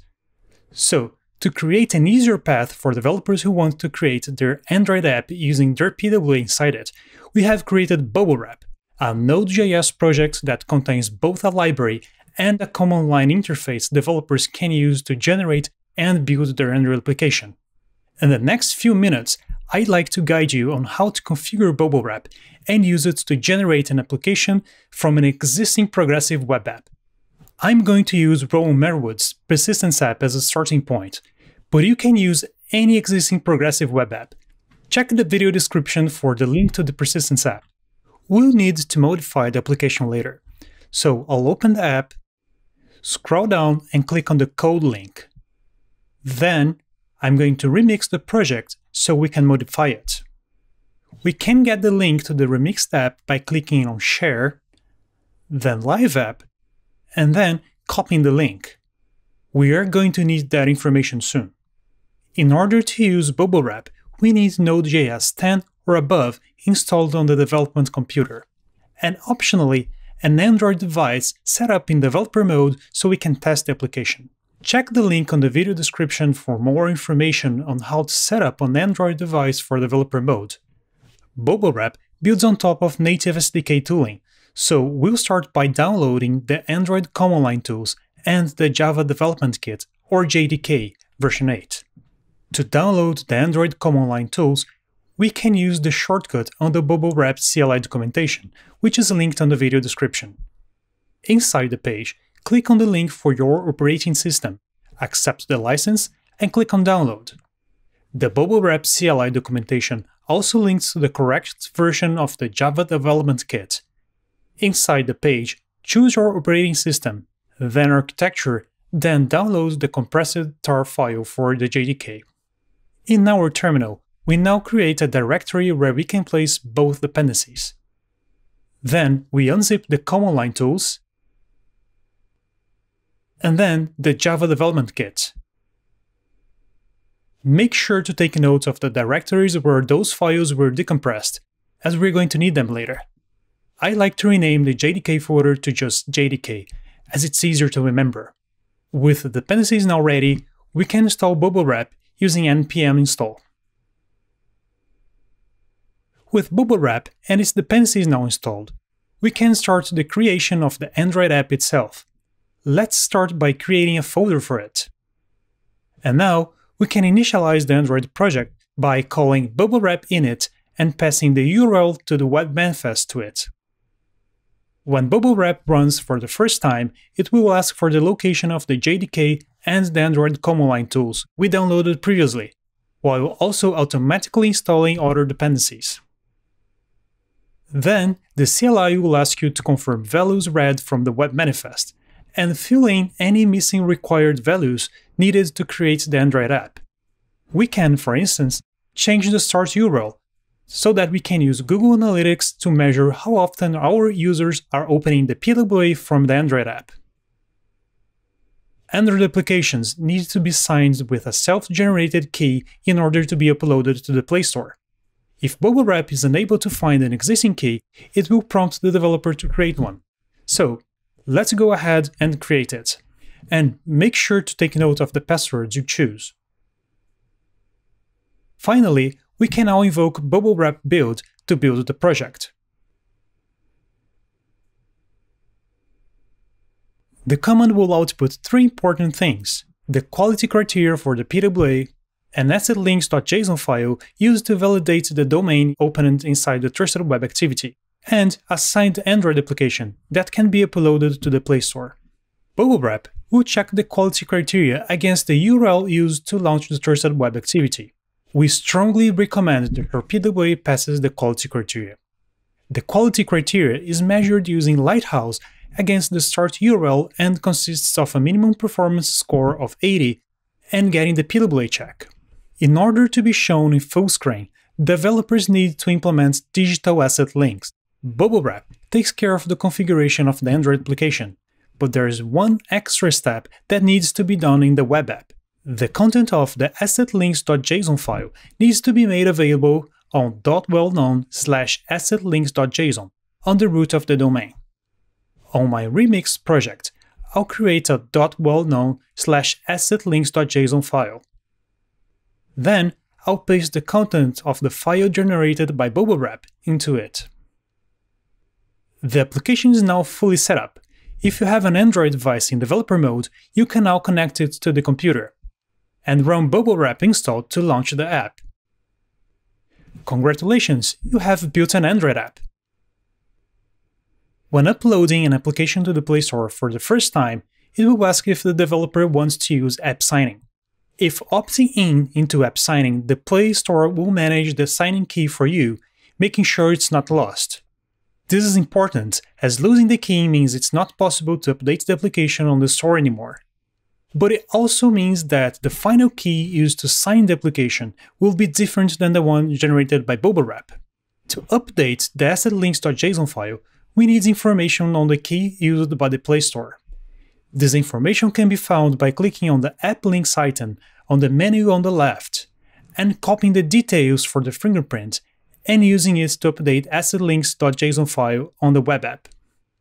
It is possible to use both fingerprints in the application. Check out the video description for a link on how to add both keys to the application. Bubble wrap removes friction for web developers who want to open their PWA in an Android app. I'm a fan of command line tools. If you are more like a graphical user interface person, check out PWA Builder. It uses bubble wrap as a library to power their Android application generation. And that's all for bubble wrap today. Make sure to check the GitHub repo and drop us some feedback. And if you're watching this live, jump into our live chat and tell us what you think. Thanks for watching.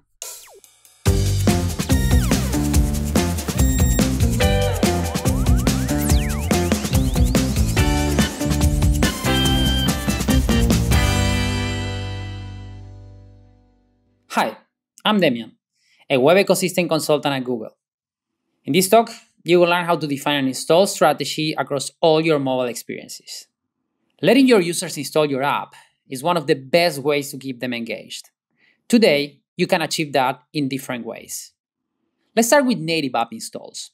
If you have a native application, you might think that this might be the best platform to promote to all your users. And for some of them, this might be true. But for some users, native apps can have some disadvantages too. The most common one is storage constraints. Making space for a new app might mean removing valuable content. Freeing up storage is also the #1 reason users remove apps from their devices. There's also the issue of available bandwidth, especially for users on slow connections and expensive data plans. Finally, moving to a store creates additional friction and delays a user action that could be performed directly in the web. A great alternative to this is allowing users to install your progressive web app from the browser through an add to home screen prompt. You can also upload your PWA to the Play Store using Trusted Web Activity. In this example, Quinto Andar, a real estate company from Brazil, was able to reuse the same code base in the web and the Play Store while offering a great experience to users. Let's take a look at another example. Oyo Rooms is one of the largest hospitality companies in India. They have a very large user base, coming from a variety of devices and networks. They have built different versions of their mobile experience to satisfy the needs of all their users. First, they created a native application for the Play Store. For the most sophisticated users, this could be the best choice. Oyo Lite is a progressive web app, uploaded to Play Store via Trusted Web Activity. It provides the same functionality of the native app, while occupying only 7% of the space. Finally, for users that visit the site directly by typing the URL or clicking on a link, Oyo offers the chance of installing the PWA directly from the home screen. Having all these ways to achieve app installs is great. But how can you combine all these offerings to increase installation rates while avoiding making your apps compete with each other? Let's discuss some strategies to combine different install offerings. The first strategy is to show the different options in the same screen. This is a simple approach that might just work for many users. The challenge is to be able to communicate the value proposition to distinguish clearly one from the other. But instead of delegating the choice completely to users, we can make their life easier. The idea of the following strategies is to make some inferences. For example, by tracking users' behavior and device characteristics. We call these heuristic-based approaches. The first one is web install as fallback. In this strategy, you can start showing the native app install prompt. If the user doesn't install the app and keeps visiting to your website, chances are that the web is their platform of choice. After a while, you can start promoting your PWA to these users. This strategy can be implemented very easily. For example, by using cookies to track user behavior. The group of users that dismiss the app banner and kept coming several times to the site might be good candidates for a web install offering. But before showing the web install call to action, there are two more things to take into account. The first one, make sure that the user hasn't already installed your native app or your PWA by other means. The Get Install Related Apps API can help you check that. The second is actually a UX best practice. To maximize the opt-in rate for your web install prompts, you might want to use the double permission pattern. In this example, Oyo shows a web install icon after capturing the before install prompt event. When the user clicks on it, they trigger the standard add to home screen prompt. If you want to learn about UX patterns for web permissions like this one, check Pichet's talk Save Permissions for the Capable Web at CronDev Summit 2019. Let's move now to the second strategy. Intuitively, users on slow networks or low-end devices might be more inclined to download light apps. Therefore, if it's possible to identify a user's device, one could prioritize the light app over the heavier native app installed version. You can implement this by writing a function, checking for device characteristics to decide which prompt to show. If it's a low-end device, a light app. And if it's a high-end device, you can offer the core native app. Inside the function, device signals can be obtained in two ways. The first one is by using JavaScript APIs, like device memory, hardware concurrency, or the network information API. The second one is by using client hints, which can be inferred from the header of the HTTP request. To use them, you need to send an accept.ch header in your response, indicating the type of hints you want to receive. For example, device memory. After that, you will start receiving these hints in the header of the HTTP request. Finally, you can use this information to map to a device category and use that later to decide which prompt to show. If you want to learn techniques on how to map device signals to device categories, check out Adaptive Loading, a talk that was given at CronDev Summit 2019. Wrapping up, today you can offer different channels to users to install your mobile experiences. For example, you could offer a native app, a PWA available in the Play Store, and a web install from the user screen. Then, you can define a heuristic to show the most suitable install offering to a particular user. You can create a very simple one based on the user behavior on your site. For example, by tracking how often they come to it. Or you can go for a more sophisticated approach by mapping device signals to device categories and show different install offerings, depending if the device is low, mid, or high-end. We encourage you to experiment with these techniques, for example, by running A/B tests, and to reach out to us on Twitter to share your experiences. I hope you continue enjoying web.dev Live. Thanks for watching.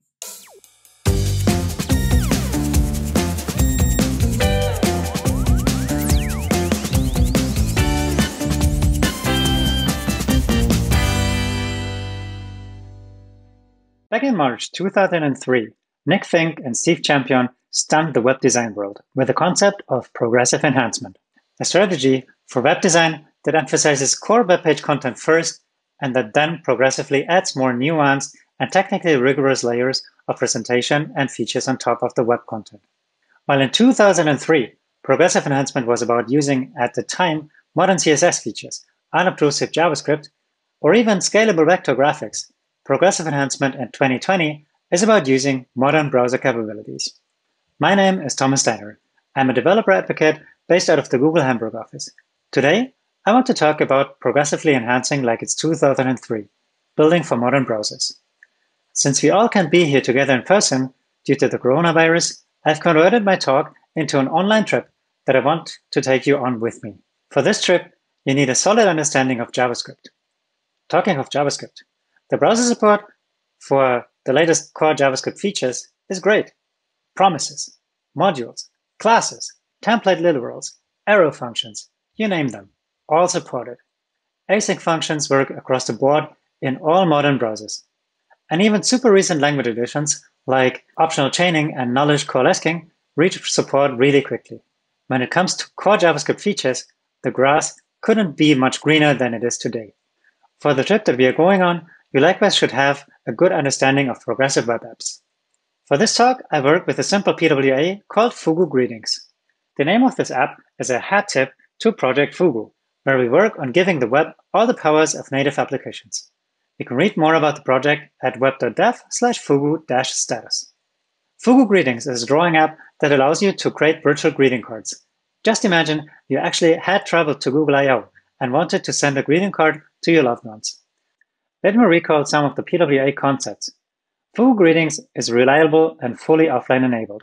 So even if you don't have network, you can still use it. It can be installed to the home screen of the device, and it integrates seamlessly into the operating system as a standalone application. With this out of the way, let's dive into the actual topic of this talk, progressive enhancement. Starting each greeting card from scratch can be really cumbersome.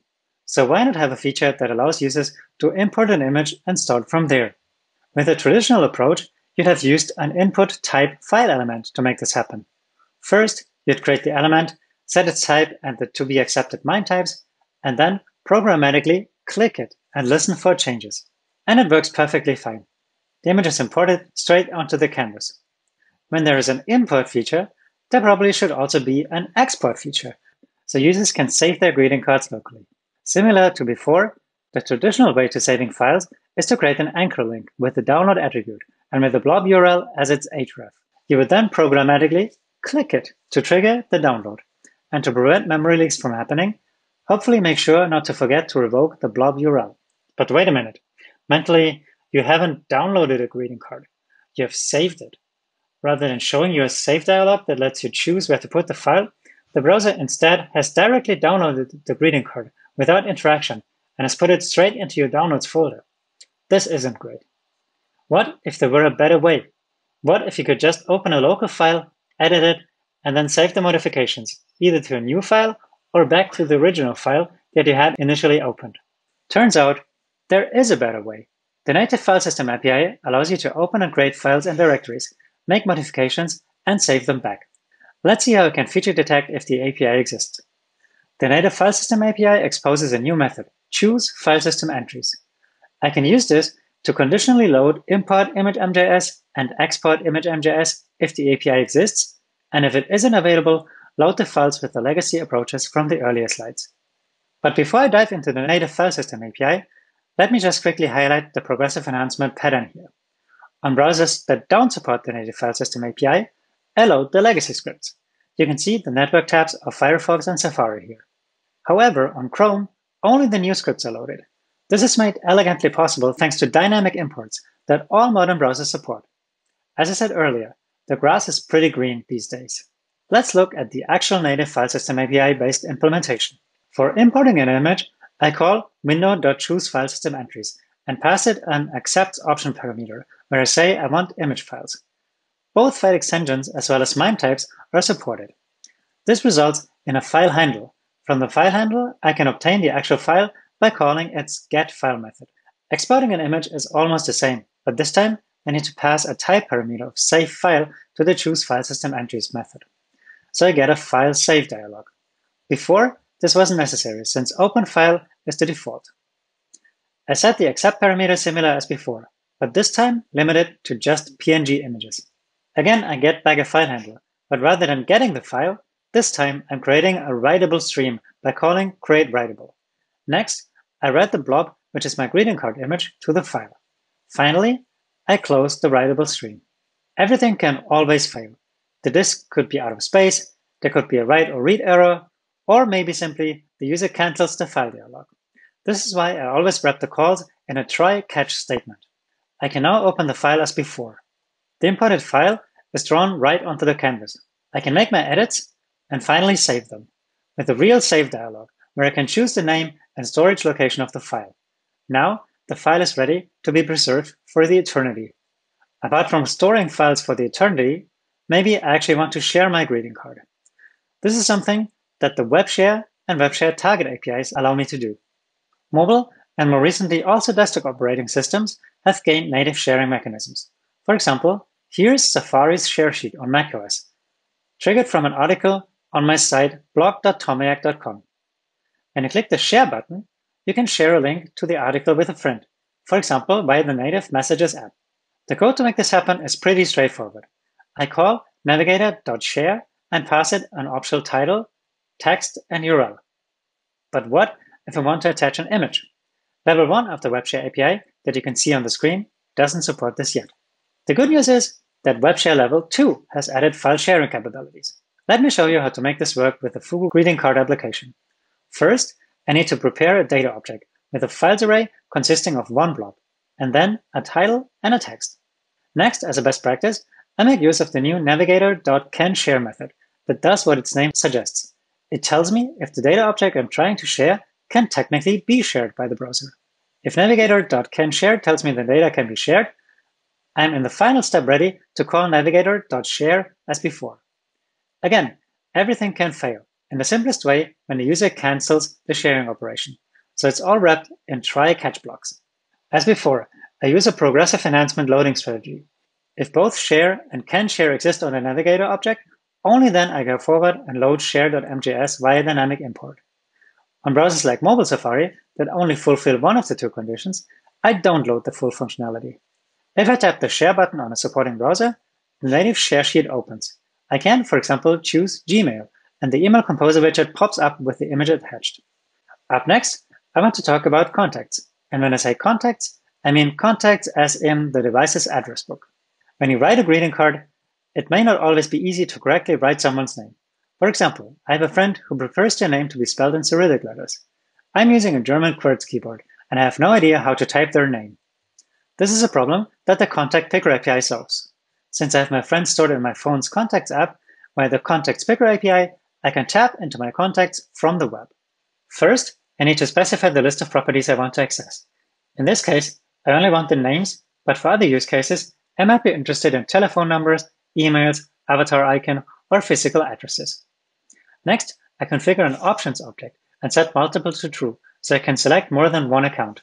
Finally, I can call navigator.contacts.select, which results in the desired properties once the user selects one or multiple of their contacts. In Fugu Greetings, when I tap the Contacts button and select my two best pals, Sergei Mikhailovich Brin and Lawrence Edward Larry Page, I can see how the Contacts Picker is limited to only show their names, but not their email addresses or other information like their phone numbers. Their names are then drawn onto my greeting card. And by now, you've probably learned the pattern. I only load the file when the API is actually supported. Up next is copying and pasting. One of our favorite operations as software developers is copy and paste. As greeting card authors, at times, I may want to do the same. Either paste an image into a greeting card I'm working on, or the other way around, copy my greeting card so I can continue editing it from somewhere else.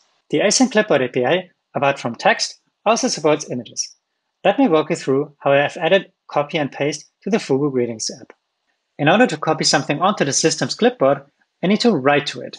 The navigator.clipboard.write method takes an array of clipboard items as a parameter. Each clipboard item essentially is an object with a blob as a value and the blob's type as the key. To paste, I need to loop over the clipboard items that I obtained by calling navigator.clipboard.read. The reason for this is that multiple clipboard items might be on the clipboard in different representations. Each clipboard item has a types field that tells me in which MIME type the resource is available.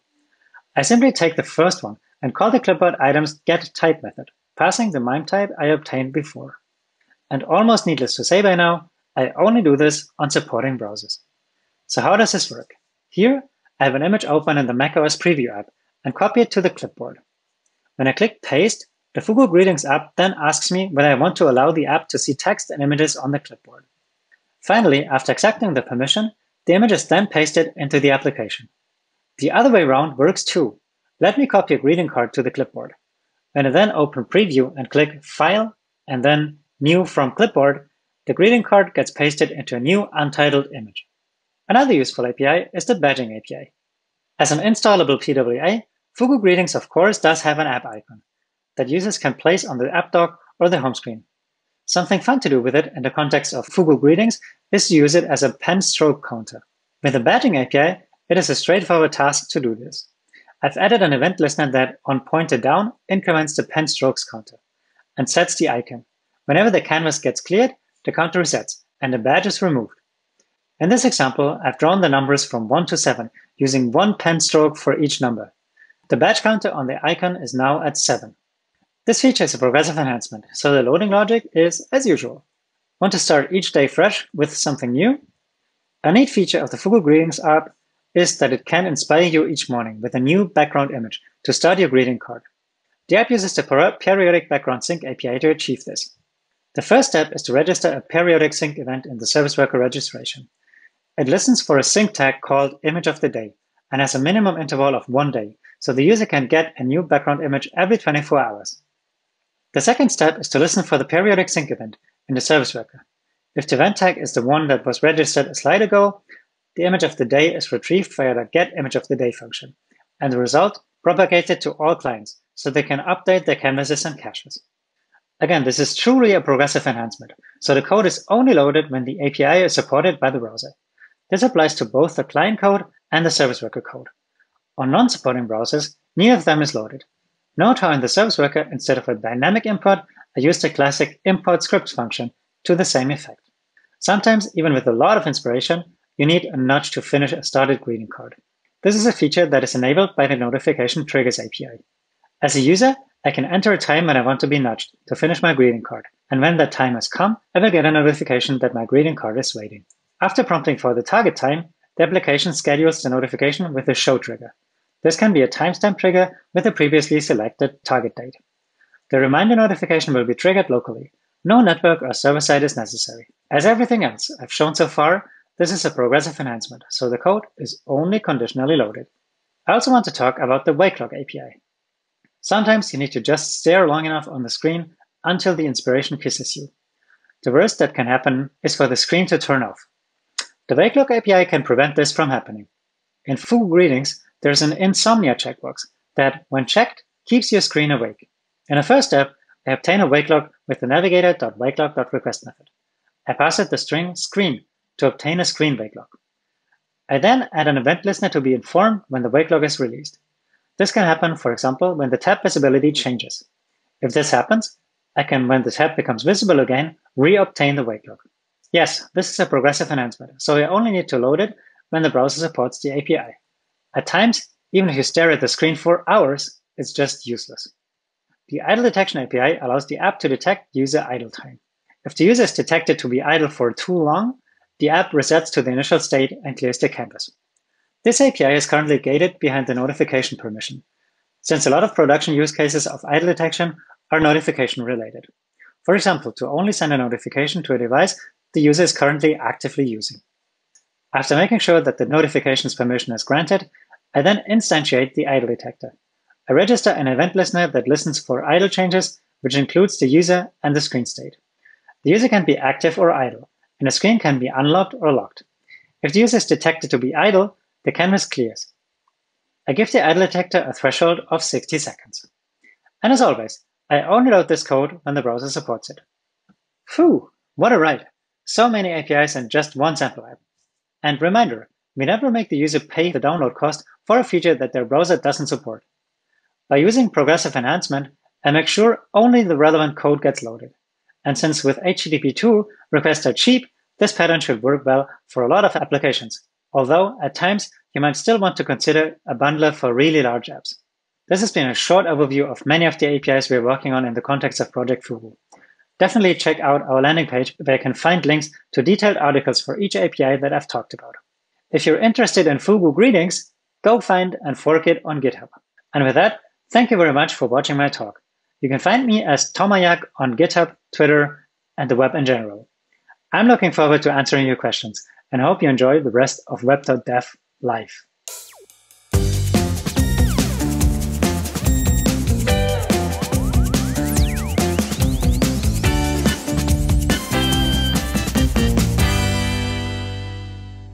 Hi, I'm Demian, a web ecosystem consultant at Google. In this talk, we'll explore how different companies are building fast and resilient experiences in the web. We'll use the Workbox libraries to show how to implement 4 different patterns in your site. But all of these features can also be implemented by manually writing the service worker code. Our first pattern is called resilient search experiences and can be applied to any site that offers some type of search functionality.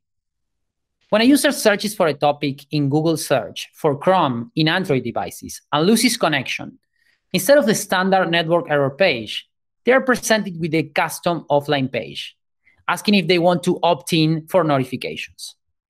If the user accepts the permission, once the connection is back, they will receive a web push notification, informing that the search result is ready.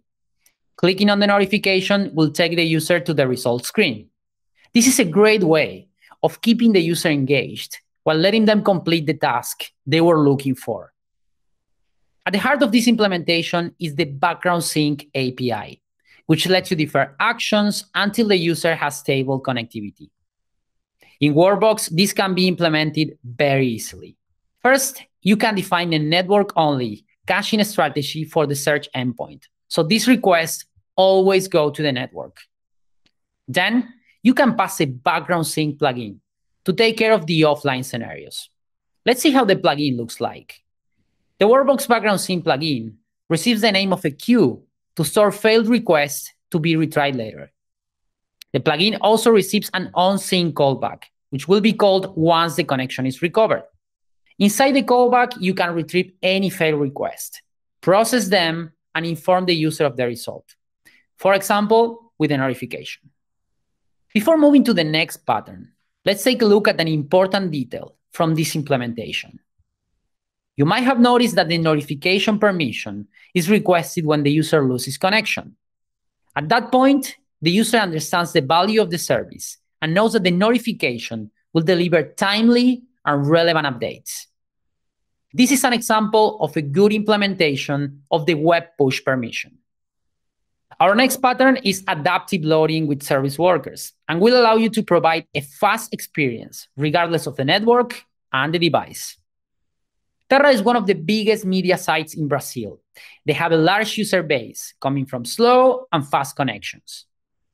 To provide a more reliable experience to all their users, they are combining service workers and the Network Information API to deliver lower quality images to users on 2G or 3G connections.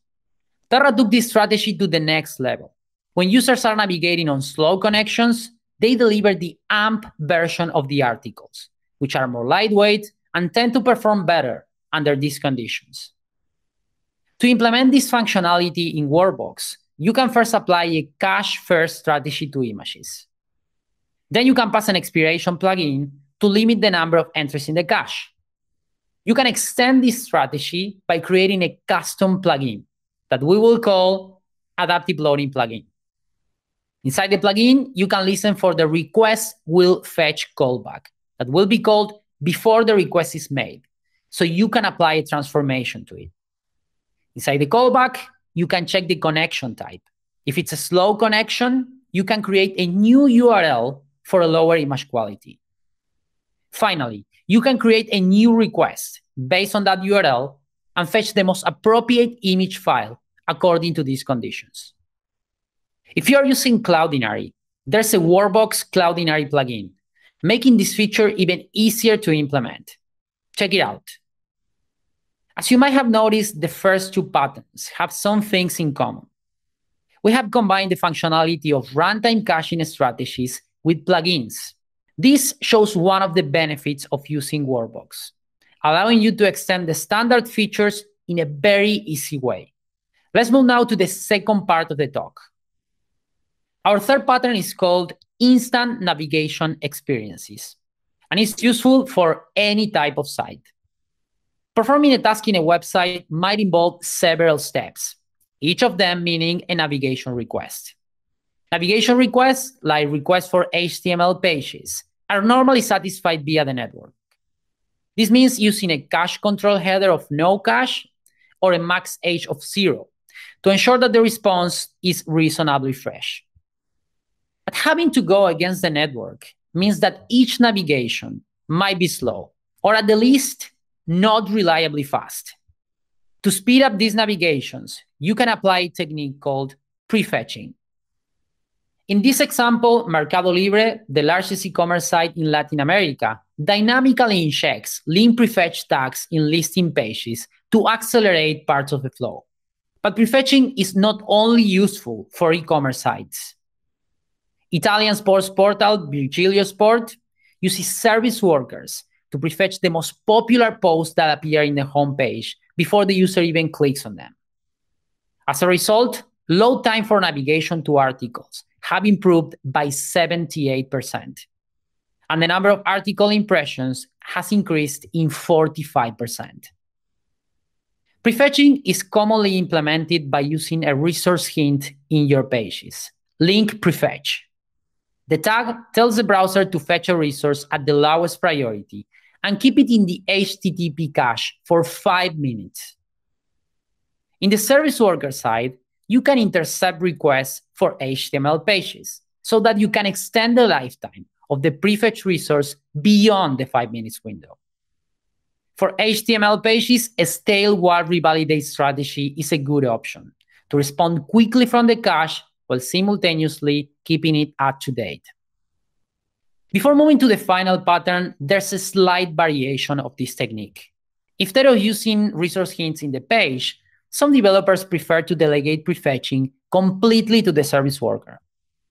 For that, you need to implement a page-to-service worker communication technique. The Workbox window package allows you to do that. So if you are interested in following that route, you can check that out. We have reached the end of our talk. Our final pattern is App Shell UX with service workers. And it's useful if you want to make multi-page apps feel like single-page applications. Dev has become one of the favorite platforms for software developers. The architecture of their site is a multi-page app. Their team was interested in the benefits of the App Shell model, but didn't want to incur in a major architectural change. So let's see what they did. First, they created partials for the header and the footer of the home page. These assets are added to the cache at the service worker install event, what's commonly referred to as pre-caching. The content of the page is the only part that's actually being fetched from the network when navigating. But the key ingredient of this solution is the usage of streaming. Thanks to that, bytes can start being painted in the screen before the full response is ready. In Workbox, you can start by creating a regular expression to match requests for pages. Then you can pass an array of stream responses to compose. For the header and the footer, you can use a cache-first strategy. For the content, you can use a network first. All the streaming sources will be composed by Workbox and sent to the client. Thanks to streams, the header can start being painted as soon as it's picked up from the cache without having to wait for the full response. We have seen 4 advanced patterns for speed and resilience. As a complement of this talk, we'll be uploading guides and code labs so you can see them in more detail. Please check web.dev/progressivewebapps and web.dev/reliable. Thanks for watching.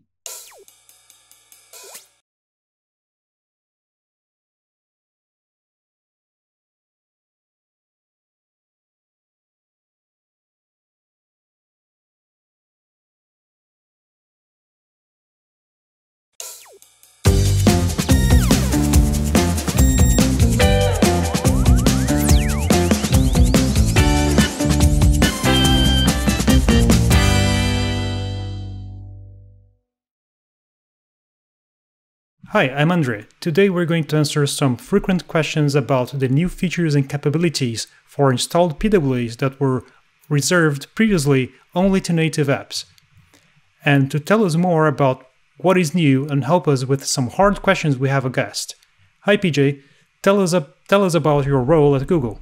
Thanks so much, Andre. I'm PJ. I'm a product manager on the Chrome web platform team. I work on progressive web apps, usually called PWAs. And basically, progressive web apps are modern applications built using web technologies that are making users happier. PWAs have a lot of capabilities, of which one is that they can be installed into a user's computer, just the same as any other application. Oh, cool. So that means we have exactly the right person in the room. For people in the audience who are not yet familiar with installable PWAs, can you tell us a bit more about what they are and where they are available? Being installable is really a standout feature for PWAs because it's giving web developers the ability to make applications that can be started from the Start menu on Windows, from the application folder on Mac, the home screen on Android and iOS, and these can really look and feel like any other application on the device. So for applications that users are using repeatedly, being installed means that that app is a little bit more top of mind for the user because that launching surface is immediately accessible to the user. They don't have to navigate anywhere in the browser to get back to the application. It also means that the application is showing up in the activity switcher as a separate app, and that makes install quite attractive to developers. But I want to be clear that a PWA doesn't have to be installed to be a PWA. Being installable is just one property of a PWA. You asked this question about distribution, so let's talk for a moment about where PWAs are available. So first, PWAs can be installed directly from the web browser on both desktop and Android. And on desktop, PWAs can also be listed in the Windows Store. On Android, you can find PWA-powered Android apps in the Play Store. These use a technology called a trusted web activity. You also see PWAs in the Samsung Store. You might have heard that PWAs are showing up in the Chrome OS Play Store, and that's an early access feature I'm really excited about. So let's save a little time at the end of the session to talk more about that. Oh, I'm really looking forward to learning more about Chrome OS Play Store. But before that, can you tell us about the recent features that you think are the most exciting for developers? I really wish that we had time to go into everything that's shipping because there's a lot happening right now. But I'm going to have to just pick a few favorites for today. So the features that I'm most excited about are some of the things that web developers could previously only do using a hybrid technology like an Electron app or a Cordova app.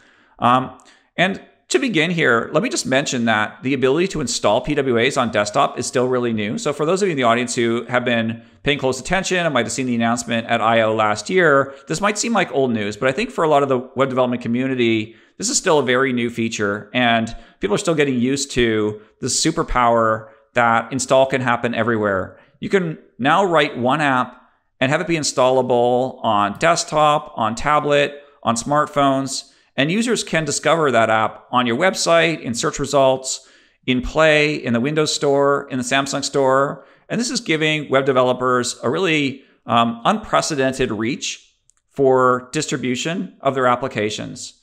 So I'm just super excited that this is now possible to have install across all of these different screens and through all of these different channels. The other features that I'm most excited about are all of the capabilities that were previously only possible with Cordova or Electron. So for example, registering a file type handler for an app, offering an immersive mode, so creating better web games through an immersive mode, and adding context menus for shortcuts and more. So the file type handler would allow a user to start a web-based image editor by double-clicking on an image in their OS file explorer. That's exciting. Exactly that. And so like with file type handling, you could register a file extension or MIME type. So let's say that you've written a new type of image editor and you can edit JPEG and PNG files. You could register a file type extension for those file types, and then those file types will automatically open in your editor if the user double clicks on those. A word of warning, file type handling isn't quite here yet. We expect it to go into origin trial in Chrome 85 in August and to be available generally sometime in the fall or winter. Looking forward for this one to go stable. Tell me more about immersive mode. What does that mean? Immersive mode is a term that's just been borrowed from native. It's a full screen mode, And basically, it removes all of the operating system decorations. So no status bar, no navigation bar. And this is great for games or other media, basically when you want to be able to address every single pixel on the screen. So I could start a video player in full screen from the icon at the home screen. Nice. And what about app shortcuts? Sure. App shortcuts are a way to provide quick access to important functions in the app directly from the app icon. So, for example, on Android, you might be familiar with a long press on the app icon on the launch screen, or on the home screen. So if you were to long press on a home screen icon for, say, a mail application, you might see compose functionality directly in the menu that appears when you long press on the mail client. App shortcuts also work on desktop operating systems, and that support will be arriving in Chrome 85. Interesting. So that's like deep linking into parts of my PWA directly from the icon that's on the home screen. Exactly. Right. Switching gears a little bit, we launched Trusted Web Activity at last year's I.O. And since then, we have many feature requests and questions from developers, and I wanted to go through some of those with you today. First, developers have pointed out that the way permissions work in the browser and in native is different, and that makes their users a little bit confused. As an example, native apps get the notification permission by default, while web apps need the users to accept the permission first. How are we planning to solve those inconsistencies? So let's just start by just sharing my perspective on the philosophy here of I don't think that users should need to think about what technology was used to build the application that they're using. Users should really just have a job. Users just have a job to get done, and we want to help developers help users as easily as possible. So wherever it makes sense, I think an installed web application should use the operating system's typical UI for things like managing permissions, launching and switching between applications, just to match the user's expectations for how things should behave on the device that they're using. So we've introduced this concept of notification delegation into installed PWAs. And that means that when a PWA is installed, it will delegate the notification permission into the native setting area on Android. So another difference between an app installed from Play and a web app, for example, is that an app installed from Play automatically receives notification permission. So we want that experience to be the same for Android applications that were built using a PWA. And that's why we've delegated the web notification permission to the notification settings panel in Android. And these apps can be configured to auto-enroll users in notifications so that they just look and feel and behave exactly like any other Android app. And the user doesn't even need to know that this application was built using web technology. In the future, we're going to be adding location to the settings panel too. Of course, there won't be any auto-enrollment for location because users are not auto-enrolled in location for location permission in Android native apps either. So we're just going to match what the behavior is between for a native application for apps that are installed from, say, the Play Store or from any other distribution channel where the user may or may not be aware that this application is a web application. We're going to continue as well to delegate more permissions and match OS preferences over the next few releases. Got it. So this will make the experience more seamless to users regardless of the technology the developer used to build the app. Another frequent request. Developers sometimes feel that when they make an Android app using PWA and Trusted Web Activity, they should have a communication channel between the native application and the web app. This would allow them to use native platform capabilities where an equivalent on the web doesn't exist already. Is this something that is being considered? I'm really glad you asked this question because this is exactly the kind of product question that I really love. And I'd like to hear from our audience on this one. So today, you can pass parameters into a Trusted Web Activity when you launch it, and you can use intents to leave the Trusted Web Activity and pass some information into another activity inside of your app. And we're considering adding support for a message bus. For example, we could extend post message to enable a bus with this functionality. However, I don't have use cases from developers on exactly what they need here. Most capabilities are already in the web platform or are planned are planned as part of the Fugu effort to add web capabilities to the web platform.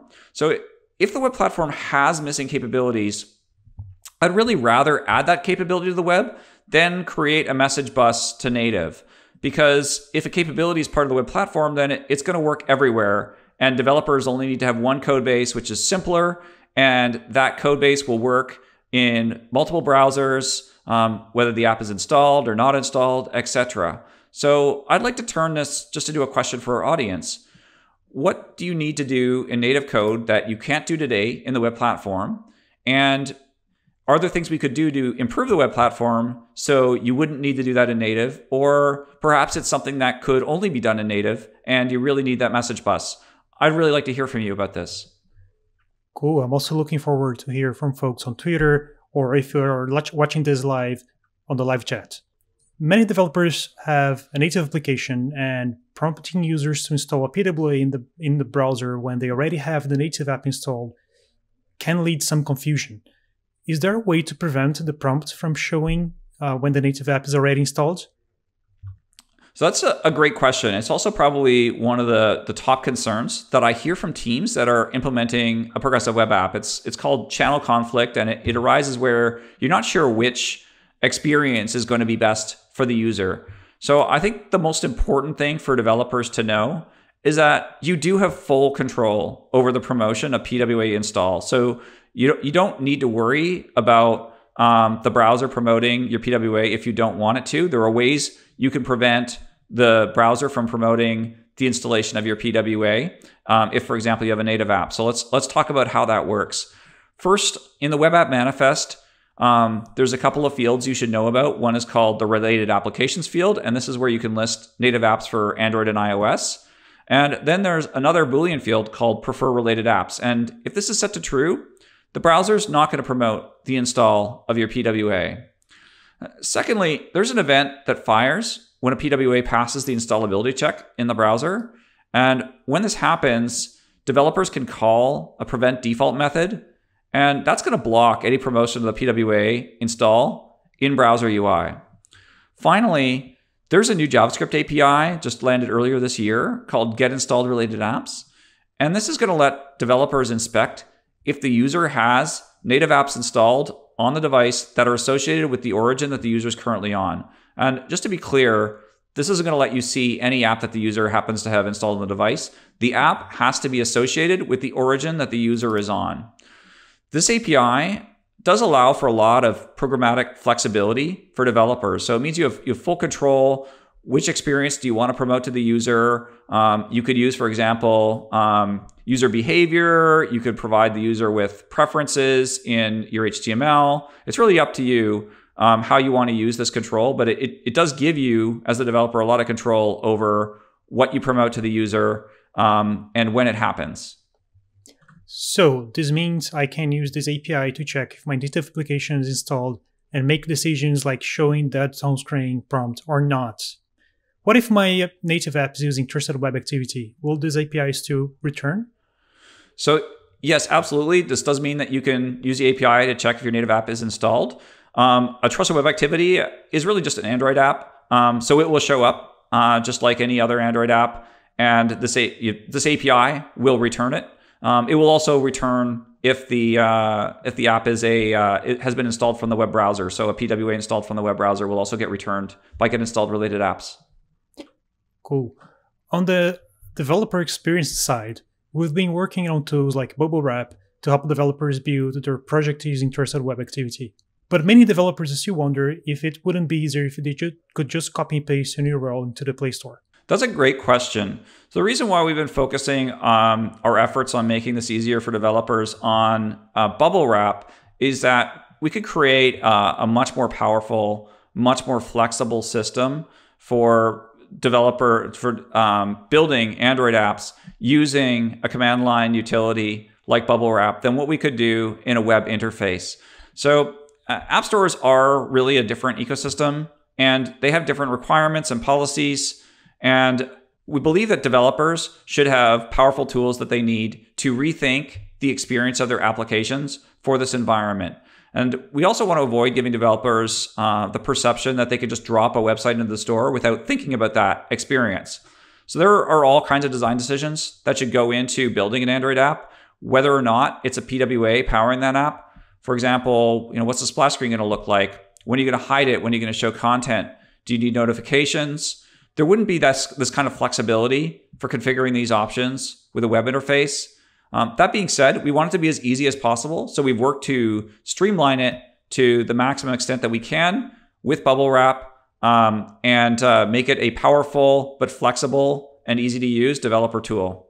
What about Play Store policies? Do Android apps that use PWAs inside a trusted web activity still need to comply to those policies? I think you said the magic word there, which is Android app. It doesn't matter how your Android app is built, whether it's built using PWAs and web technology, or whether it's built using Java or Kotlin.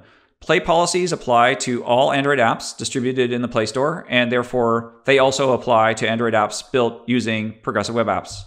Gotcha. So same store policies apply. What about applications designed for children? Can developers use web technology in those apps? If the target audience for your application is children, you need to comply with the Play family policy requirements.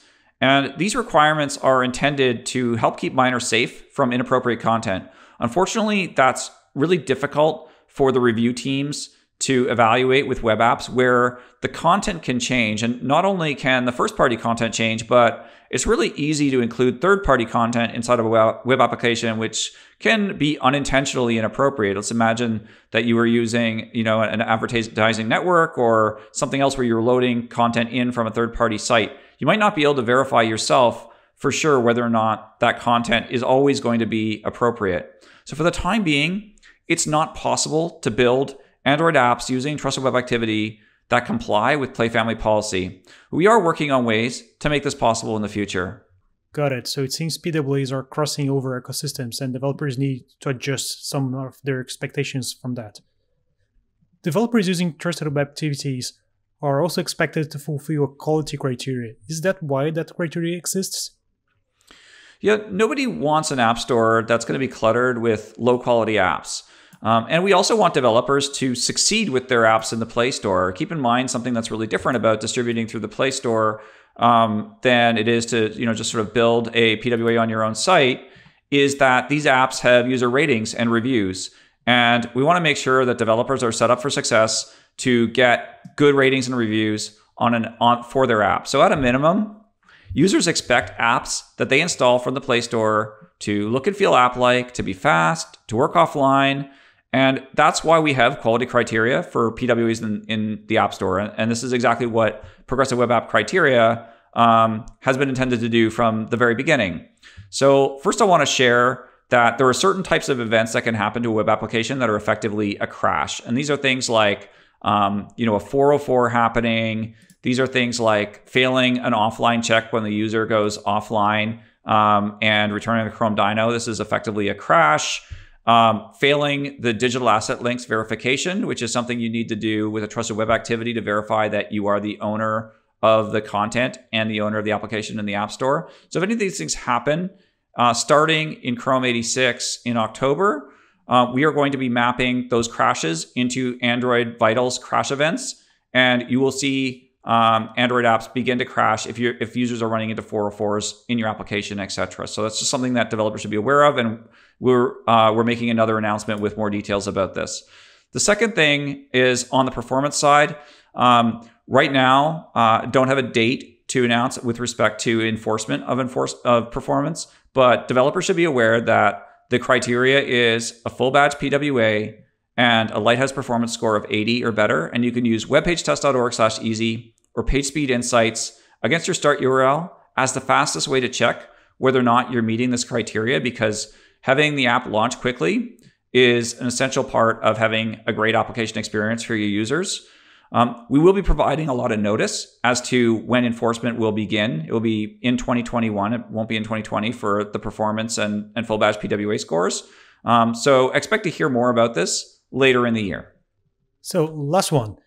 Twitter has recently launched their PWA on the Chrome OS Play Store, which was quite exciting. Can you tell us more about how they did it, and when this is becoming generally available? I'm really excited about this. Right now, this is an early access program, and it requires manual intervention from our team members, so it's not something that we can extend to everyone in the community. But we're working on getting it to general availability, and when that rolls out, it'll be possible for everyone to just do this themselves. I'll give you a hint. It uses trusted web activity, so if you're building a great trusted web activity, it'll be really easy to make your progressive web app available in the Chrome OS Play Store in the future. And I hope we can share more about this in the second half of the year. So, wow, trusted web activities are coming to Chrome OS. Nice. Well, I think we covered a lot. I wish we had more time to discuss. I do too. So for those of you who are watching, please do reach out to us on Twitter if you want to give feedback. And if you're watching this live, please join us on the live chat. We'll see you there. And thanks so much for watching. Yes, thanks for watching.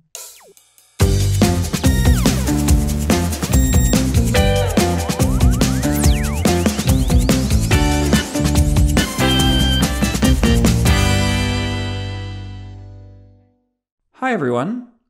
Thanks for joining. I'm PJ. I'm a product manager on the Chrome Web Platform team responsible for progressive web apps, notifications, and permissions. Today's talk is about quieter notification permission prompts and how recent changes to how Chrome handles notification permission requests can make browsing for the web a little better for everyone. There's also important information in here for developers who use notifications to help you improve your user experience, improve your notification accept rates, and to tell you about upcoming changes that will detect and flag abusive use of notification prompts or content. If you're not familiar with them, web notifications are a channel for communicating timely and contextually relevant information to the user. Mostly, these work just like push notifications in mobile apps, except they can also work on desktop, on Windows, Mac, as well as smartphones. On Android, for example, web notifications appear in the notification drawer, and on desktop, they typically appear in the top right corner of the screen. In some cases, notifications aren't just helpful, they are almost essential to the app's functionality. For example, if you had an incoming call from a communication app, like Google Duo or Chat, that's not something you want to know about later. You need to know about it right away. Of course, not everyone uses apps that require notifications, and not all websites are putting the needs of their users first. And that means that we are seeing a lot of websites out there that are misusing notifications in ways that are annoying or could be abusive. Before we get into that though, I want to talk about how users get enrolled in notifications. To receive web notifications, a user needs to accept a notification permission request. When websites prompt users out of context for a notification, such as when a user first arrives on the website, it can be a pretty annoying distraction, both from the browsing experience itself, as well as from the website's content. Worse, some abusive websites look for ways to trick users into accepting notifications that are then used to promote malware or undesired content. I want to cover why we have notifications in the web platform in the first place in a little bit more depth. The web platform is there to enable web developers to create powerful applications, and web notifications are part of that toolkit. Without notification support, there would be entire types of apps that would be simply impossible to build using web technology.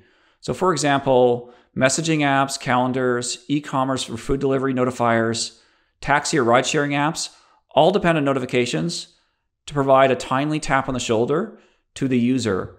And while you can imagine that some of these apps might be usable without notifications, you can see that most of the time, you're probably going to want one.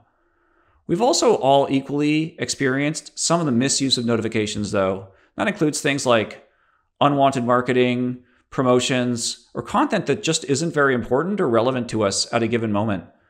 To address this problem, starting in Chrome 80 that was released in January of 2020, we started making changes to how these notifications requests work to help make browsing the web safer and less interruptive. We're going to get into that new UI in the next slide. In Chrome 80, we added Quiet Notifications UI. Quiet Notification UI is less interruptive, but it still lets the users know that the request has been made. There's a little bit of animation to catch the eye, but on desktop, the dialog is in the omnibox, so it doesn't actually cover any part of the web content. On mobile, the notification prompt used to be a modal in normal UI, but in Quiet UI, it's an easily dismissed info bar at the bottom of the screen. Quiet Notification UI aims to reduce the visual priority and interruptiveness of notification requests. On desktop, which you're seeing in this example on the left, you'll notice the bell icon initially animates with text, indicating that notifications are blocked on the site. In mobile, the Quiet UI is now an info bar. In both of these cases, in-product help explains to the user why notifications were blocked on the site. Quiet Notifications UI was created specifically to address the concerns I mentioned earlier in this talk. We receive frequent complaints from users in Chrome feedback about disruptive notification permission prompts or unwanted notifications. That being said, there are services with tens or hundreds of millions of users, like messaging apps and calendars, that are depending on timely web notifications every single day. Let's talk for a moment about how users get enrolled in Quiet Notification UI. There are several ways that this can happen. First, users could just enroll themselves manually by changing their preferences in Chrome settings. Second, sites that have very low accept rates for notification permission requests will be automatically enrolled in Quiet Notifications UI. And this is currently sites that have the lowest few percentile of notification accept rates. So the absolute rate needed for Quiet Notification UI does change over time because we are using percentiles. We'll also periodically increase the accept rate percentile that's needed to preserve normal notification UI. We always keep a control group of users that are in normal notification permission UI so that if a site's accept rates improve, we can remove it from Quiet UI enforcement. Third, there are some users who almost never accept any notification permission request. These users simply don't want notifications. And for these users, we adaptively enable Quiet Notification mode on their behalf in Chrome settings if they repeatedly block notification requests. As sites improve their behavior and use of notification permission requests, we expect that there will be fewer and fewer users who are adaptively placed in Quiet Notification UI mode. Finally, and this is starting in Chrome 84, which is coming up soon, we're going to begin enforcing against abusive notification prompts that try to mislead users, are phishing for private information, or promoting malware. In this case, in addition to Quiet Notifications UI, the user is going to be advised in the notification prompt that the site may be trying to trick them. So what should you do to make sure your website is not enrolled in Quiet Notification UI? Well, first and foremost, if you're prompting users to enroll notifications as soon as they arrive on your website, please stop doing that. This is the easiest way to improve your notification accept rate. Very few users will accept a notification from a site they're visiting for the first time. And if you think about it, why would they? We're all experiencing information overload. Wait until you know your user better and you know you can add value for your user before you prompt them. You can and should prompt your user to accept notification when there's a clear user benefit and in the context of the user's journey in your application. Websites that ask for notification permission in the context where the benefit is clear to the user have 80% accept rates or higher. That should be your goal. Even if you do the best possible job with your notification prompt UX, it's possible that some of your users may be in Quiet Notification UI mode. So the first thing you want to check here is to make sure that the accept rates on your site are what you really expect them to be. Notification accept rate data is in the Chrome User Experience Report, which is a public database containing important information about real-world Chrome metrics for popular destinations on the web. There's a minimum number of users and decisions that are required for data to be available in the Chrome User Experience Report, and that's to help with preserving visitor privacy. So if your site doesn't have data in the Chrome User Experience Report, you may need to get that information from somewhere else. For example, most notification service providers will have this instrumented so that you can check your accept rates. Or if you've rolled your own notifications implementation, you may need to add your own instrumentation. It's also a good idea to look at the notification accept rates of sites that are like yours in the Chrome User Experience Report so you can get a sense for what the benchmark accept rates are and aim to be better than those. The article linked here in this slide will give you more details about how to use the Chrome User Experience dataset to learn more about users' notification permission prompt decisions on your website. So the second thing you need to think about is how can you make your notification requests more in context? I know I mentioned this before, but it bears repeating. You want to make absolutely sure that you're asking for notification permission at a moment in the user's journey that makes sense to them. In this example, we're showing a notification request the first time the user receives a response to their first chat. This is a perfect moment. Even with quiet notification UI, it should be obvious to the user why they would want to accept notifications. The activity and motion in the web app combined with the motion of the browser prompt should be sufficient cues for the user to enroll in notifications if they want them. If your user doesn't accept notifications with this in-context pattern, there's a pretty good chance that they just don't want notifications, and you should respect that decision. Before I finish, I want to share a little bit about what's coming next for notifications. First, we're planning to increase the accept rate percentile that's needed to have normal notification prompts. Since this is a percentile as well, something to keep in mind is that if other sites are improving their notification UX and you're not, your site may be slipping into a lower percentile, and quiet notifications may be activated for your site. If your site has a notification accept rate of over 50%, you're in safe territory, but we recommend aiming for 80% or better. Second, Chrome places a high priority on user privacy and security, and we intend to take more steps to protect users from abuse of notification in the future. That includes more protections from abusive notification content, as well as retroactive action to help users who may have already enrolled in notifications from abusive sites prior to the release of Chrome 84. Most important, as we improve the signal-to-noise ratio of the web notification ecosystem, we hope users will come to view notifications as being more helpful. If this happens, it means we're doing a good job of protecting users from unwanted notification prompts and unwanted notification content. Ultimately, this will help developers who use notifications for key functionality in their apps, as users are more likely to accept notifications when they have less reason to be worried about spammy or abusive notifications. Thanks again for joining today, everyone. Have a great day.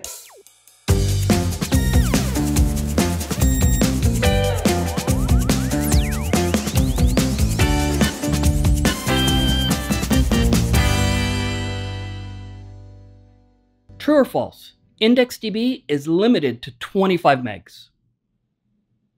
False. Gone are the days of tiny storage quotas. True or false? Local storage should be avoided. True. It's synchronous and may cause performance issues by blocking the main thread. All right, here's another one. True or false? Cookies are a great way to store data. False. They've got their uses, but should never be used for storage. How about this one? App cache is a great way to make your app work offline.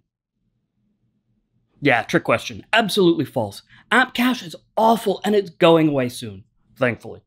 So how should we be storing data and caching our critical app resources on the client? How much can we store? How does the browser deal with eviction? And be sure to stick around to the end, and I'll tell you how you can start Chrome with only a tiny storage limit so you can test what happens when you exceed your storage quota. I'm Pete LePage. Let's dive into storage on the web. Modern storage makes it possible to store more than just small chunks of data on the user's device. Even in perfect wireless environments, caching and other storage techniques can substantially improve performance, reliability, and most importantly, the user experience. With the Cache Storage API, you can cache your static app resources like HTML, JavaScript, CSS, ensuring that they're always instantly available. And with IndexedDB, you can store all kinds of data, article content, users' documents, settings, and more. IndexedDB and the Cache Storage API are supported in every modern browser. They're both asynchronous and will not block the main thread. They're accessible from the window object, web workers, and service workers, making it easy to use them anywhere in your code. There are several other storage mechanisms that are available in the browser, but they've got limited use and may cause significant performance issues. If you're concerned about storing large amounts of data on the client, don't be. Unless you're trying to store several gigs, modern browsers typically won't even bat an eye. And even then, it really comes down to the amount of disk space available on the device. Of course, implementations vary by browsers. Firefox allows an origin to store up to 2 gigs. Safari allows an origin to use up to 1 gig, and when that limit is reached, Safari is currently the only browser that'll prompt the user to increase that limit. And Chrome, well, look, it's a little complex, but stick with me here. Chrome and most other Chromium-based browsers limit storage to 80% of the total disk space, and each origin can only use 75% of that. For example, if you had a 10 gig hard disk, Chrome would limit its storage to 8 gigs. Then each origin would be limited to 6 gigs. Essentially, each origin will be allowed to use up to 60% of the total disk space. It sounds complex, but there's an easy way to see what's available. In many browsers, you can use the Storage Manager API to determine the amount of storage that's available to the origin and how much storage that you're already using. It reports the total number of bytes used and makes it possible to calculate the approximate bytes remaining. Unfortunately, the Storage Manager API isn't implemented in all browsers yet, so you must use feature detection before using it. But even when it is available, you still need to catch over-quota errors. In some cases, and I'm looking at you, Chrome, it's possible for the available quota to exceed the actual amount of storage available. Most Chromium-based browsers factor in the amount of free space when reporting the available quota. Chrome does not, though, and it will always report 60% of the actual disk size. This helps to reduce the ability to determine the size of stored cross-origin resources. So what should you do when you go over quota? Most importantly, you should always catch and handle write errors, whether it's a quota exceeded error or something else. Then, depending on your app design, decide how to handle it. For example, delete content that hasn't been accessed in a long time, or remove data based on its size, or provide a way for users to choose what they want to delete. Both IndexedDB and the Cache API throw a DOM error named quota exceeded error when you've exceeded the quota available. For IndexedDB, the transactions on a BORT handler will be called, passing an event. That event will include a DOM exception in the error property, and if you check the name of the error, it'll return quota exceeded error. For the Cache API, writes will reject with a quota exceeded error DOM exception. Data stored in the browser can be cleared in a couple of ways. It's most commonly initiated by the user choosing to clear data in the browser's site setting panel. But it can also happen when faced with storage pressure like low disk space. In this case, browsers typically automatically delete data from the least recently used origins and continue to delete that until the storage pressure has been relieved. If the app hasn't synced data with the server, it will cause data loss and means that the app won't have the resources needed to run, both of which can lead to a negative user experience. Thankfully, research by the Chrome team shows that this doesn't happen very often, and it's far more common for users to manually clear storage. Thus, if a user visits your site often, the chances are small that data will be deleted. Let's take a look at a specific example of how automatic eviction might happen in Chrome. Origin A is the least recently visited site. Origin B is the next least recently visited site, and so on. Origin E and Origin K are getting close to their quota limits, but they haven't reached it yet, and the overall usage is less than the total quota, so nothing is going to be evicted. Origin B has a star next to it because it was granted persistent storage, meaning that it can only be deleted by the user. Check out my article on web.dev for more info about persistent storage, when you should be using it, and how to request it. Now, let's say the user visits Origin N again, which happens to be a music playing site. The user saves a few more songs for offline listening. Now, each origin is still within its quota limit, but Chrome has exceeded the overall limit.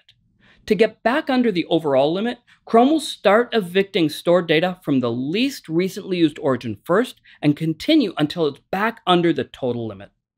Firefox and other Chromium-based browsers work in essentially the same way. Safari is a little different. When it's out of storage, it will prevent anything new from being written. But they recently implemented a new 7-day cap on all writable storage, including IndexedDB, service worker registrations, and the Cache API. This means that after using Safari for 7 days and not interacting with the site, it will evict all content for that site. This eviction policy does not apply to progressive web apps that have been added to the home screen, essentially installed PWAs. Check out the WebKit blog linked in the description for complete details. Modern computers typically have large hard drives, which makes it hard to test the overquota failures. So here's a little pro tip. Create a small RAM disk. Here, I've created a 500 meg RAM disk on my Mac. Then, start Chrome using the user data dir flag. This tells Chrome to store the user profile and user data on the RAM disk. Chrome now thinks my disk is only 500 megs, thus is going to limit my storage quota to only 300 megs, which I can quickly fill. This makes it much easier to verify that my code behaves properly when it hits those quota exceeded errors. Chrome DevTools also have helpful features for understanding what's going on with the data that you've stored. In the application panel, the Clear Storage panel will show you how much storage you're using for the origin and makes it easy to clear some or all of that data that you've got stored. The storage panel lets you see what's in local and session storage, as well as what's in IndexedDB, including the actual databases and even the individual entries. And the cache storage panel shows you what's stored in cache storage. Gone are the days of limited storage and prompting the user to store more and more data. Using the Cache Storage API and IndexedDB, you can effectively store all the resources that your app needs to run. Be sure to check out my article, Storage for the Web, where I've got additional details and info on some of the not-so-good storage mechanisms. Then, check out my article on persistent storage to learn how you can protect your data from being blown away, even when the device is facing storage pressure. See you soon.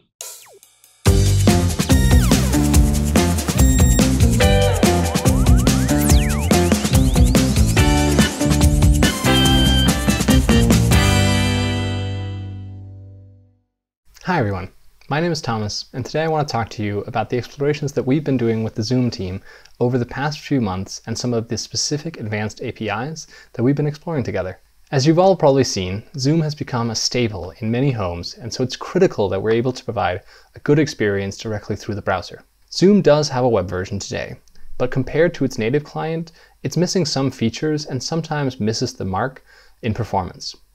We wanted to change this, and so even before COVID hit, we started working with the Zoom team to understand exactly what changes they would need and what new things in Chrome they would want to create a truly great experience.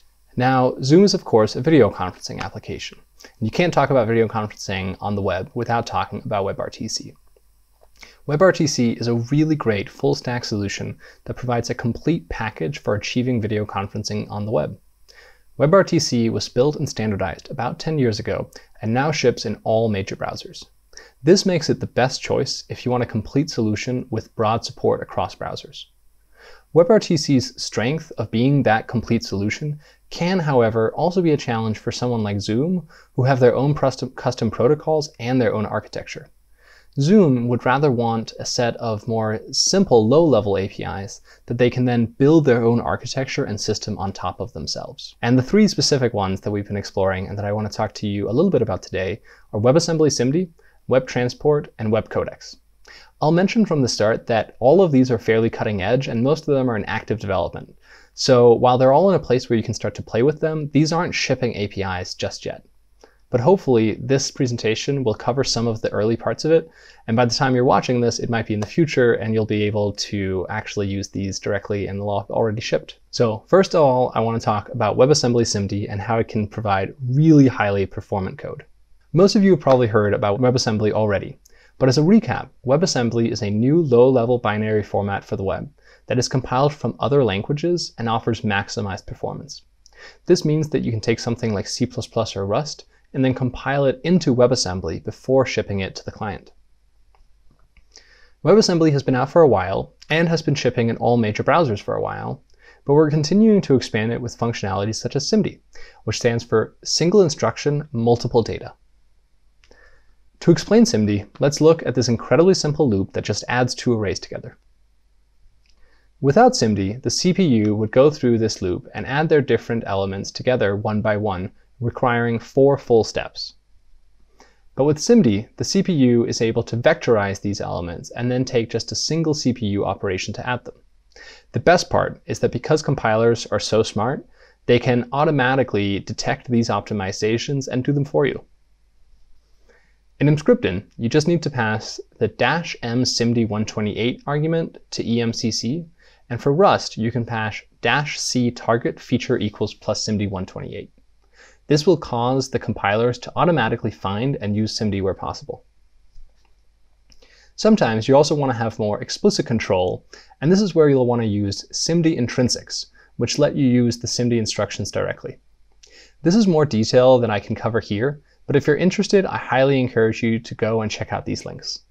SIMD can be used for a huge variety of things, including highly performant ML models such as this hand tracking, a real-life invisibility cloak, and real-time automated background removal. And this last use case is just one of the things that Zoom is excited about using SIMD for. They have an awesome feature where you're able to automatically remove the background so that people in conferences can't see all the random stuff that you have in your background, and then replace it with fun videos or animations.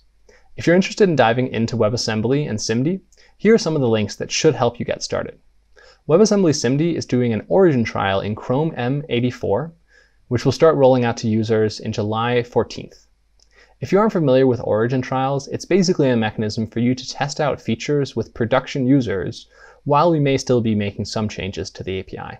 You can read more about those origin trials at this link as well.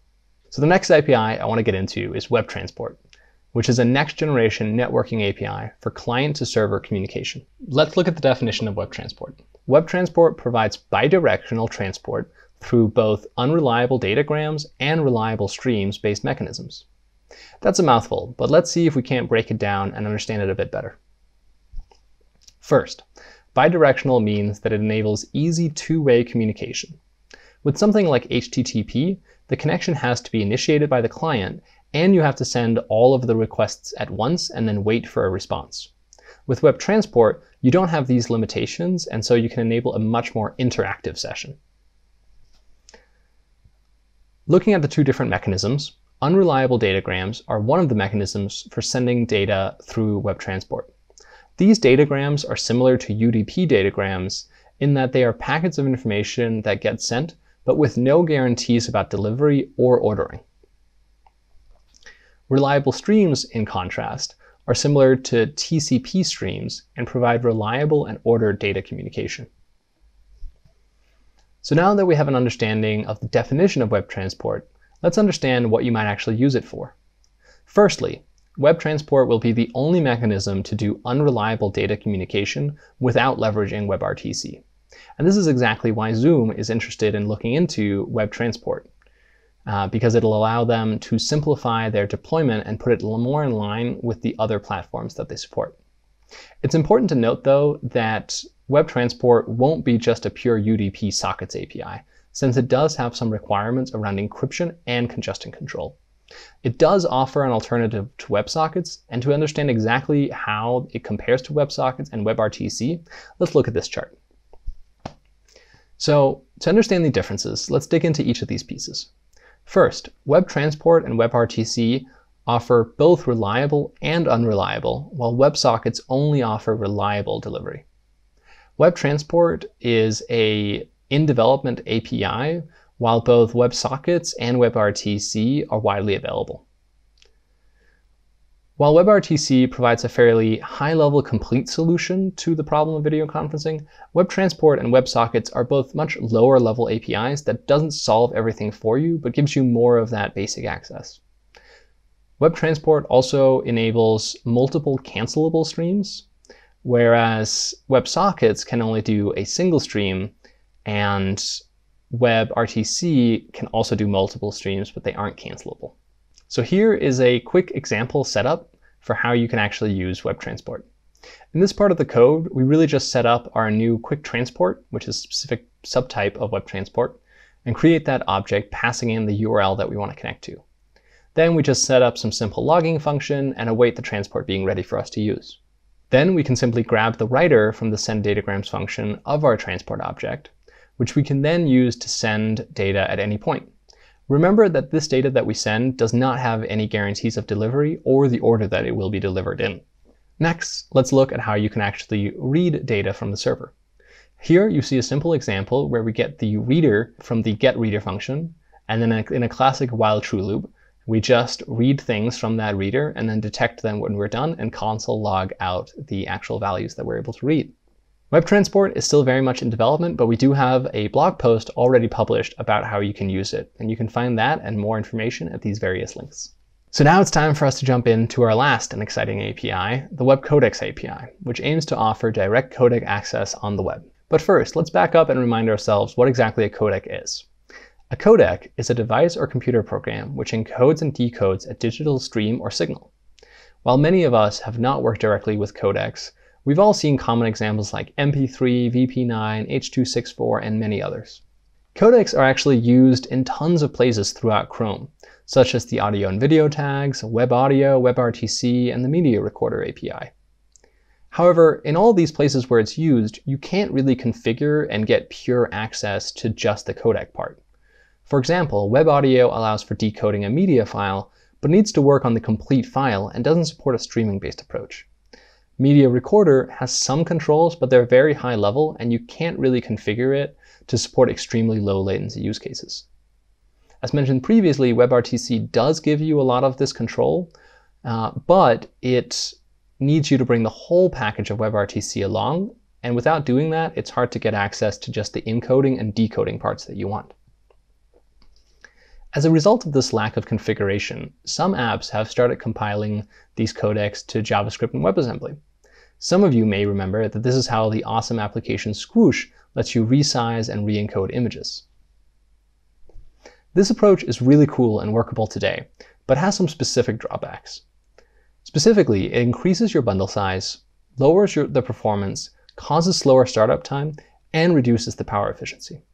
Really, what you want is to avoid shipping these codecs altogether and just get the direct access that you need through the codecs that are already shipping as part of the browser. And that's exactly what the goal of web codecs is. And in their own words, the goal of web codecs is to provide web apps with efficient access to built-in, both software and hardware, media encoders and decoders for encoding and decoding media. Web codec's main advantage is that it lets you get the direct access that you need to again build your own systems on top of the basic codec access. This completely unlocks some use cases like video editing, since you really need that frame-by-frame access and faster than real-time encoding and decoding to do this properly, something that's currently completely impossible on the web platform, except for maybe shipping codecs with WebAssembly. Additionally, many existing things that are possible today on the web, but only if you use WebRTC, things like cloud gaming, live streaming, and video conferencing, will get more flexibility about how they can interact with these codecs. Zoom, for example, is looking into using this API in conjunction with the Web Transport API. They're hoping that they'll be able to take encoded video frames and send them up to the server using Web Transport, at the same time that they'll be fetching down encoded frames and then decoding them to show to the client, providing a really smooth integrated experience. Next, let's look at some of the simple examples for how you can use the decoder part of this. Here in this canvas setup part, we're really just grabbing a canvas's context and then making this very simple function to paint a video frame to that canvas from converting it to an image bitmap. Now, when you want to set up the decoder part, you just call this new video decoder element, and you set up the output function that we defined previously, as well as just console logging out any errors. Then you configure it with the codec that you want to use, and then you have this incredibly simple function that you just pass in your encoded chunk and call the decode function from your video decoder, and then it does the rest of the work for you.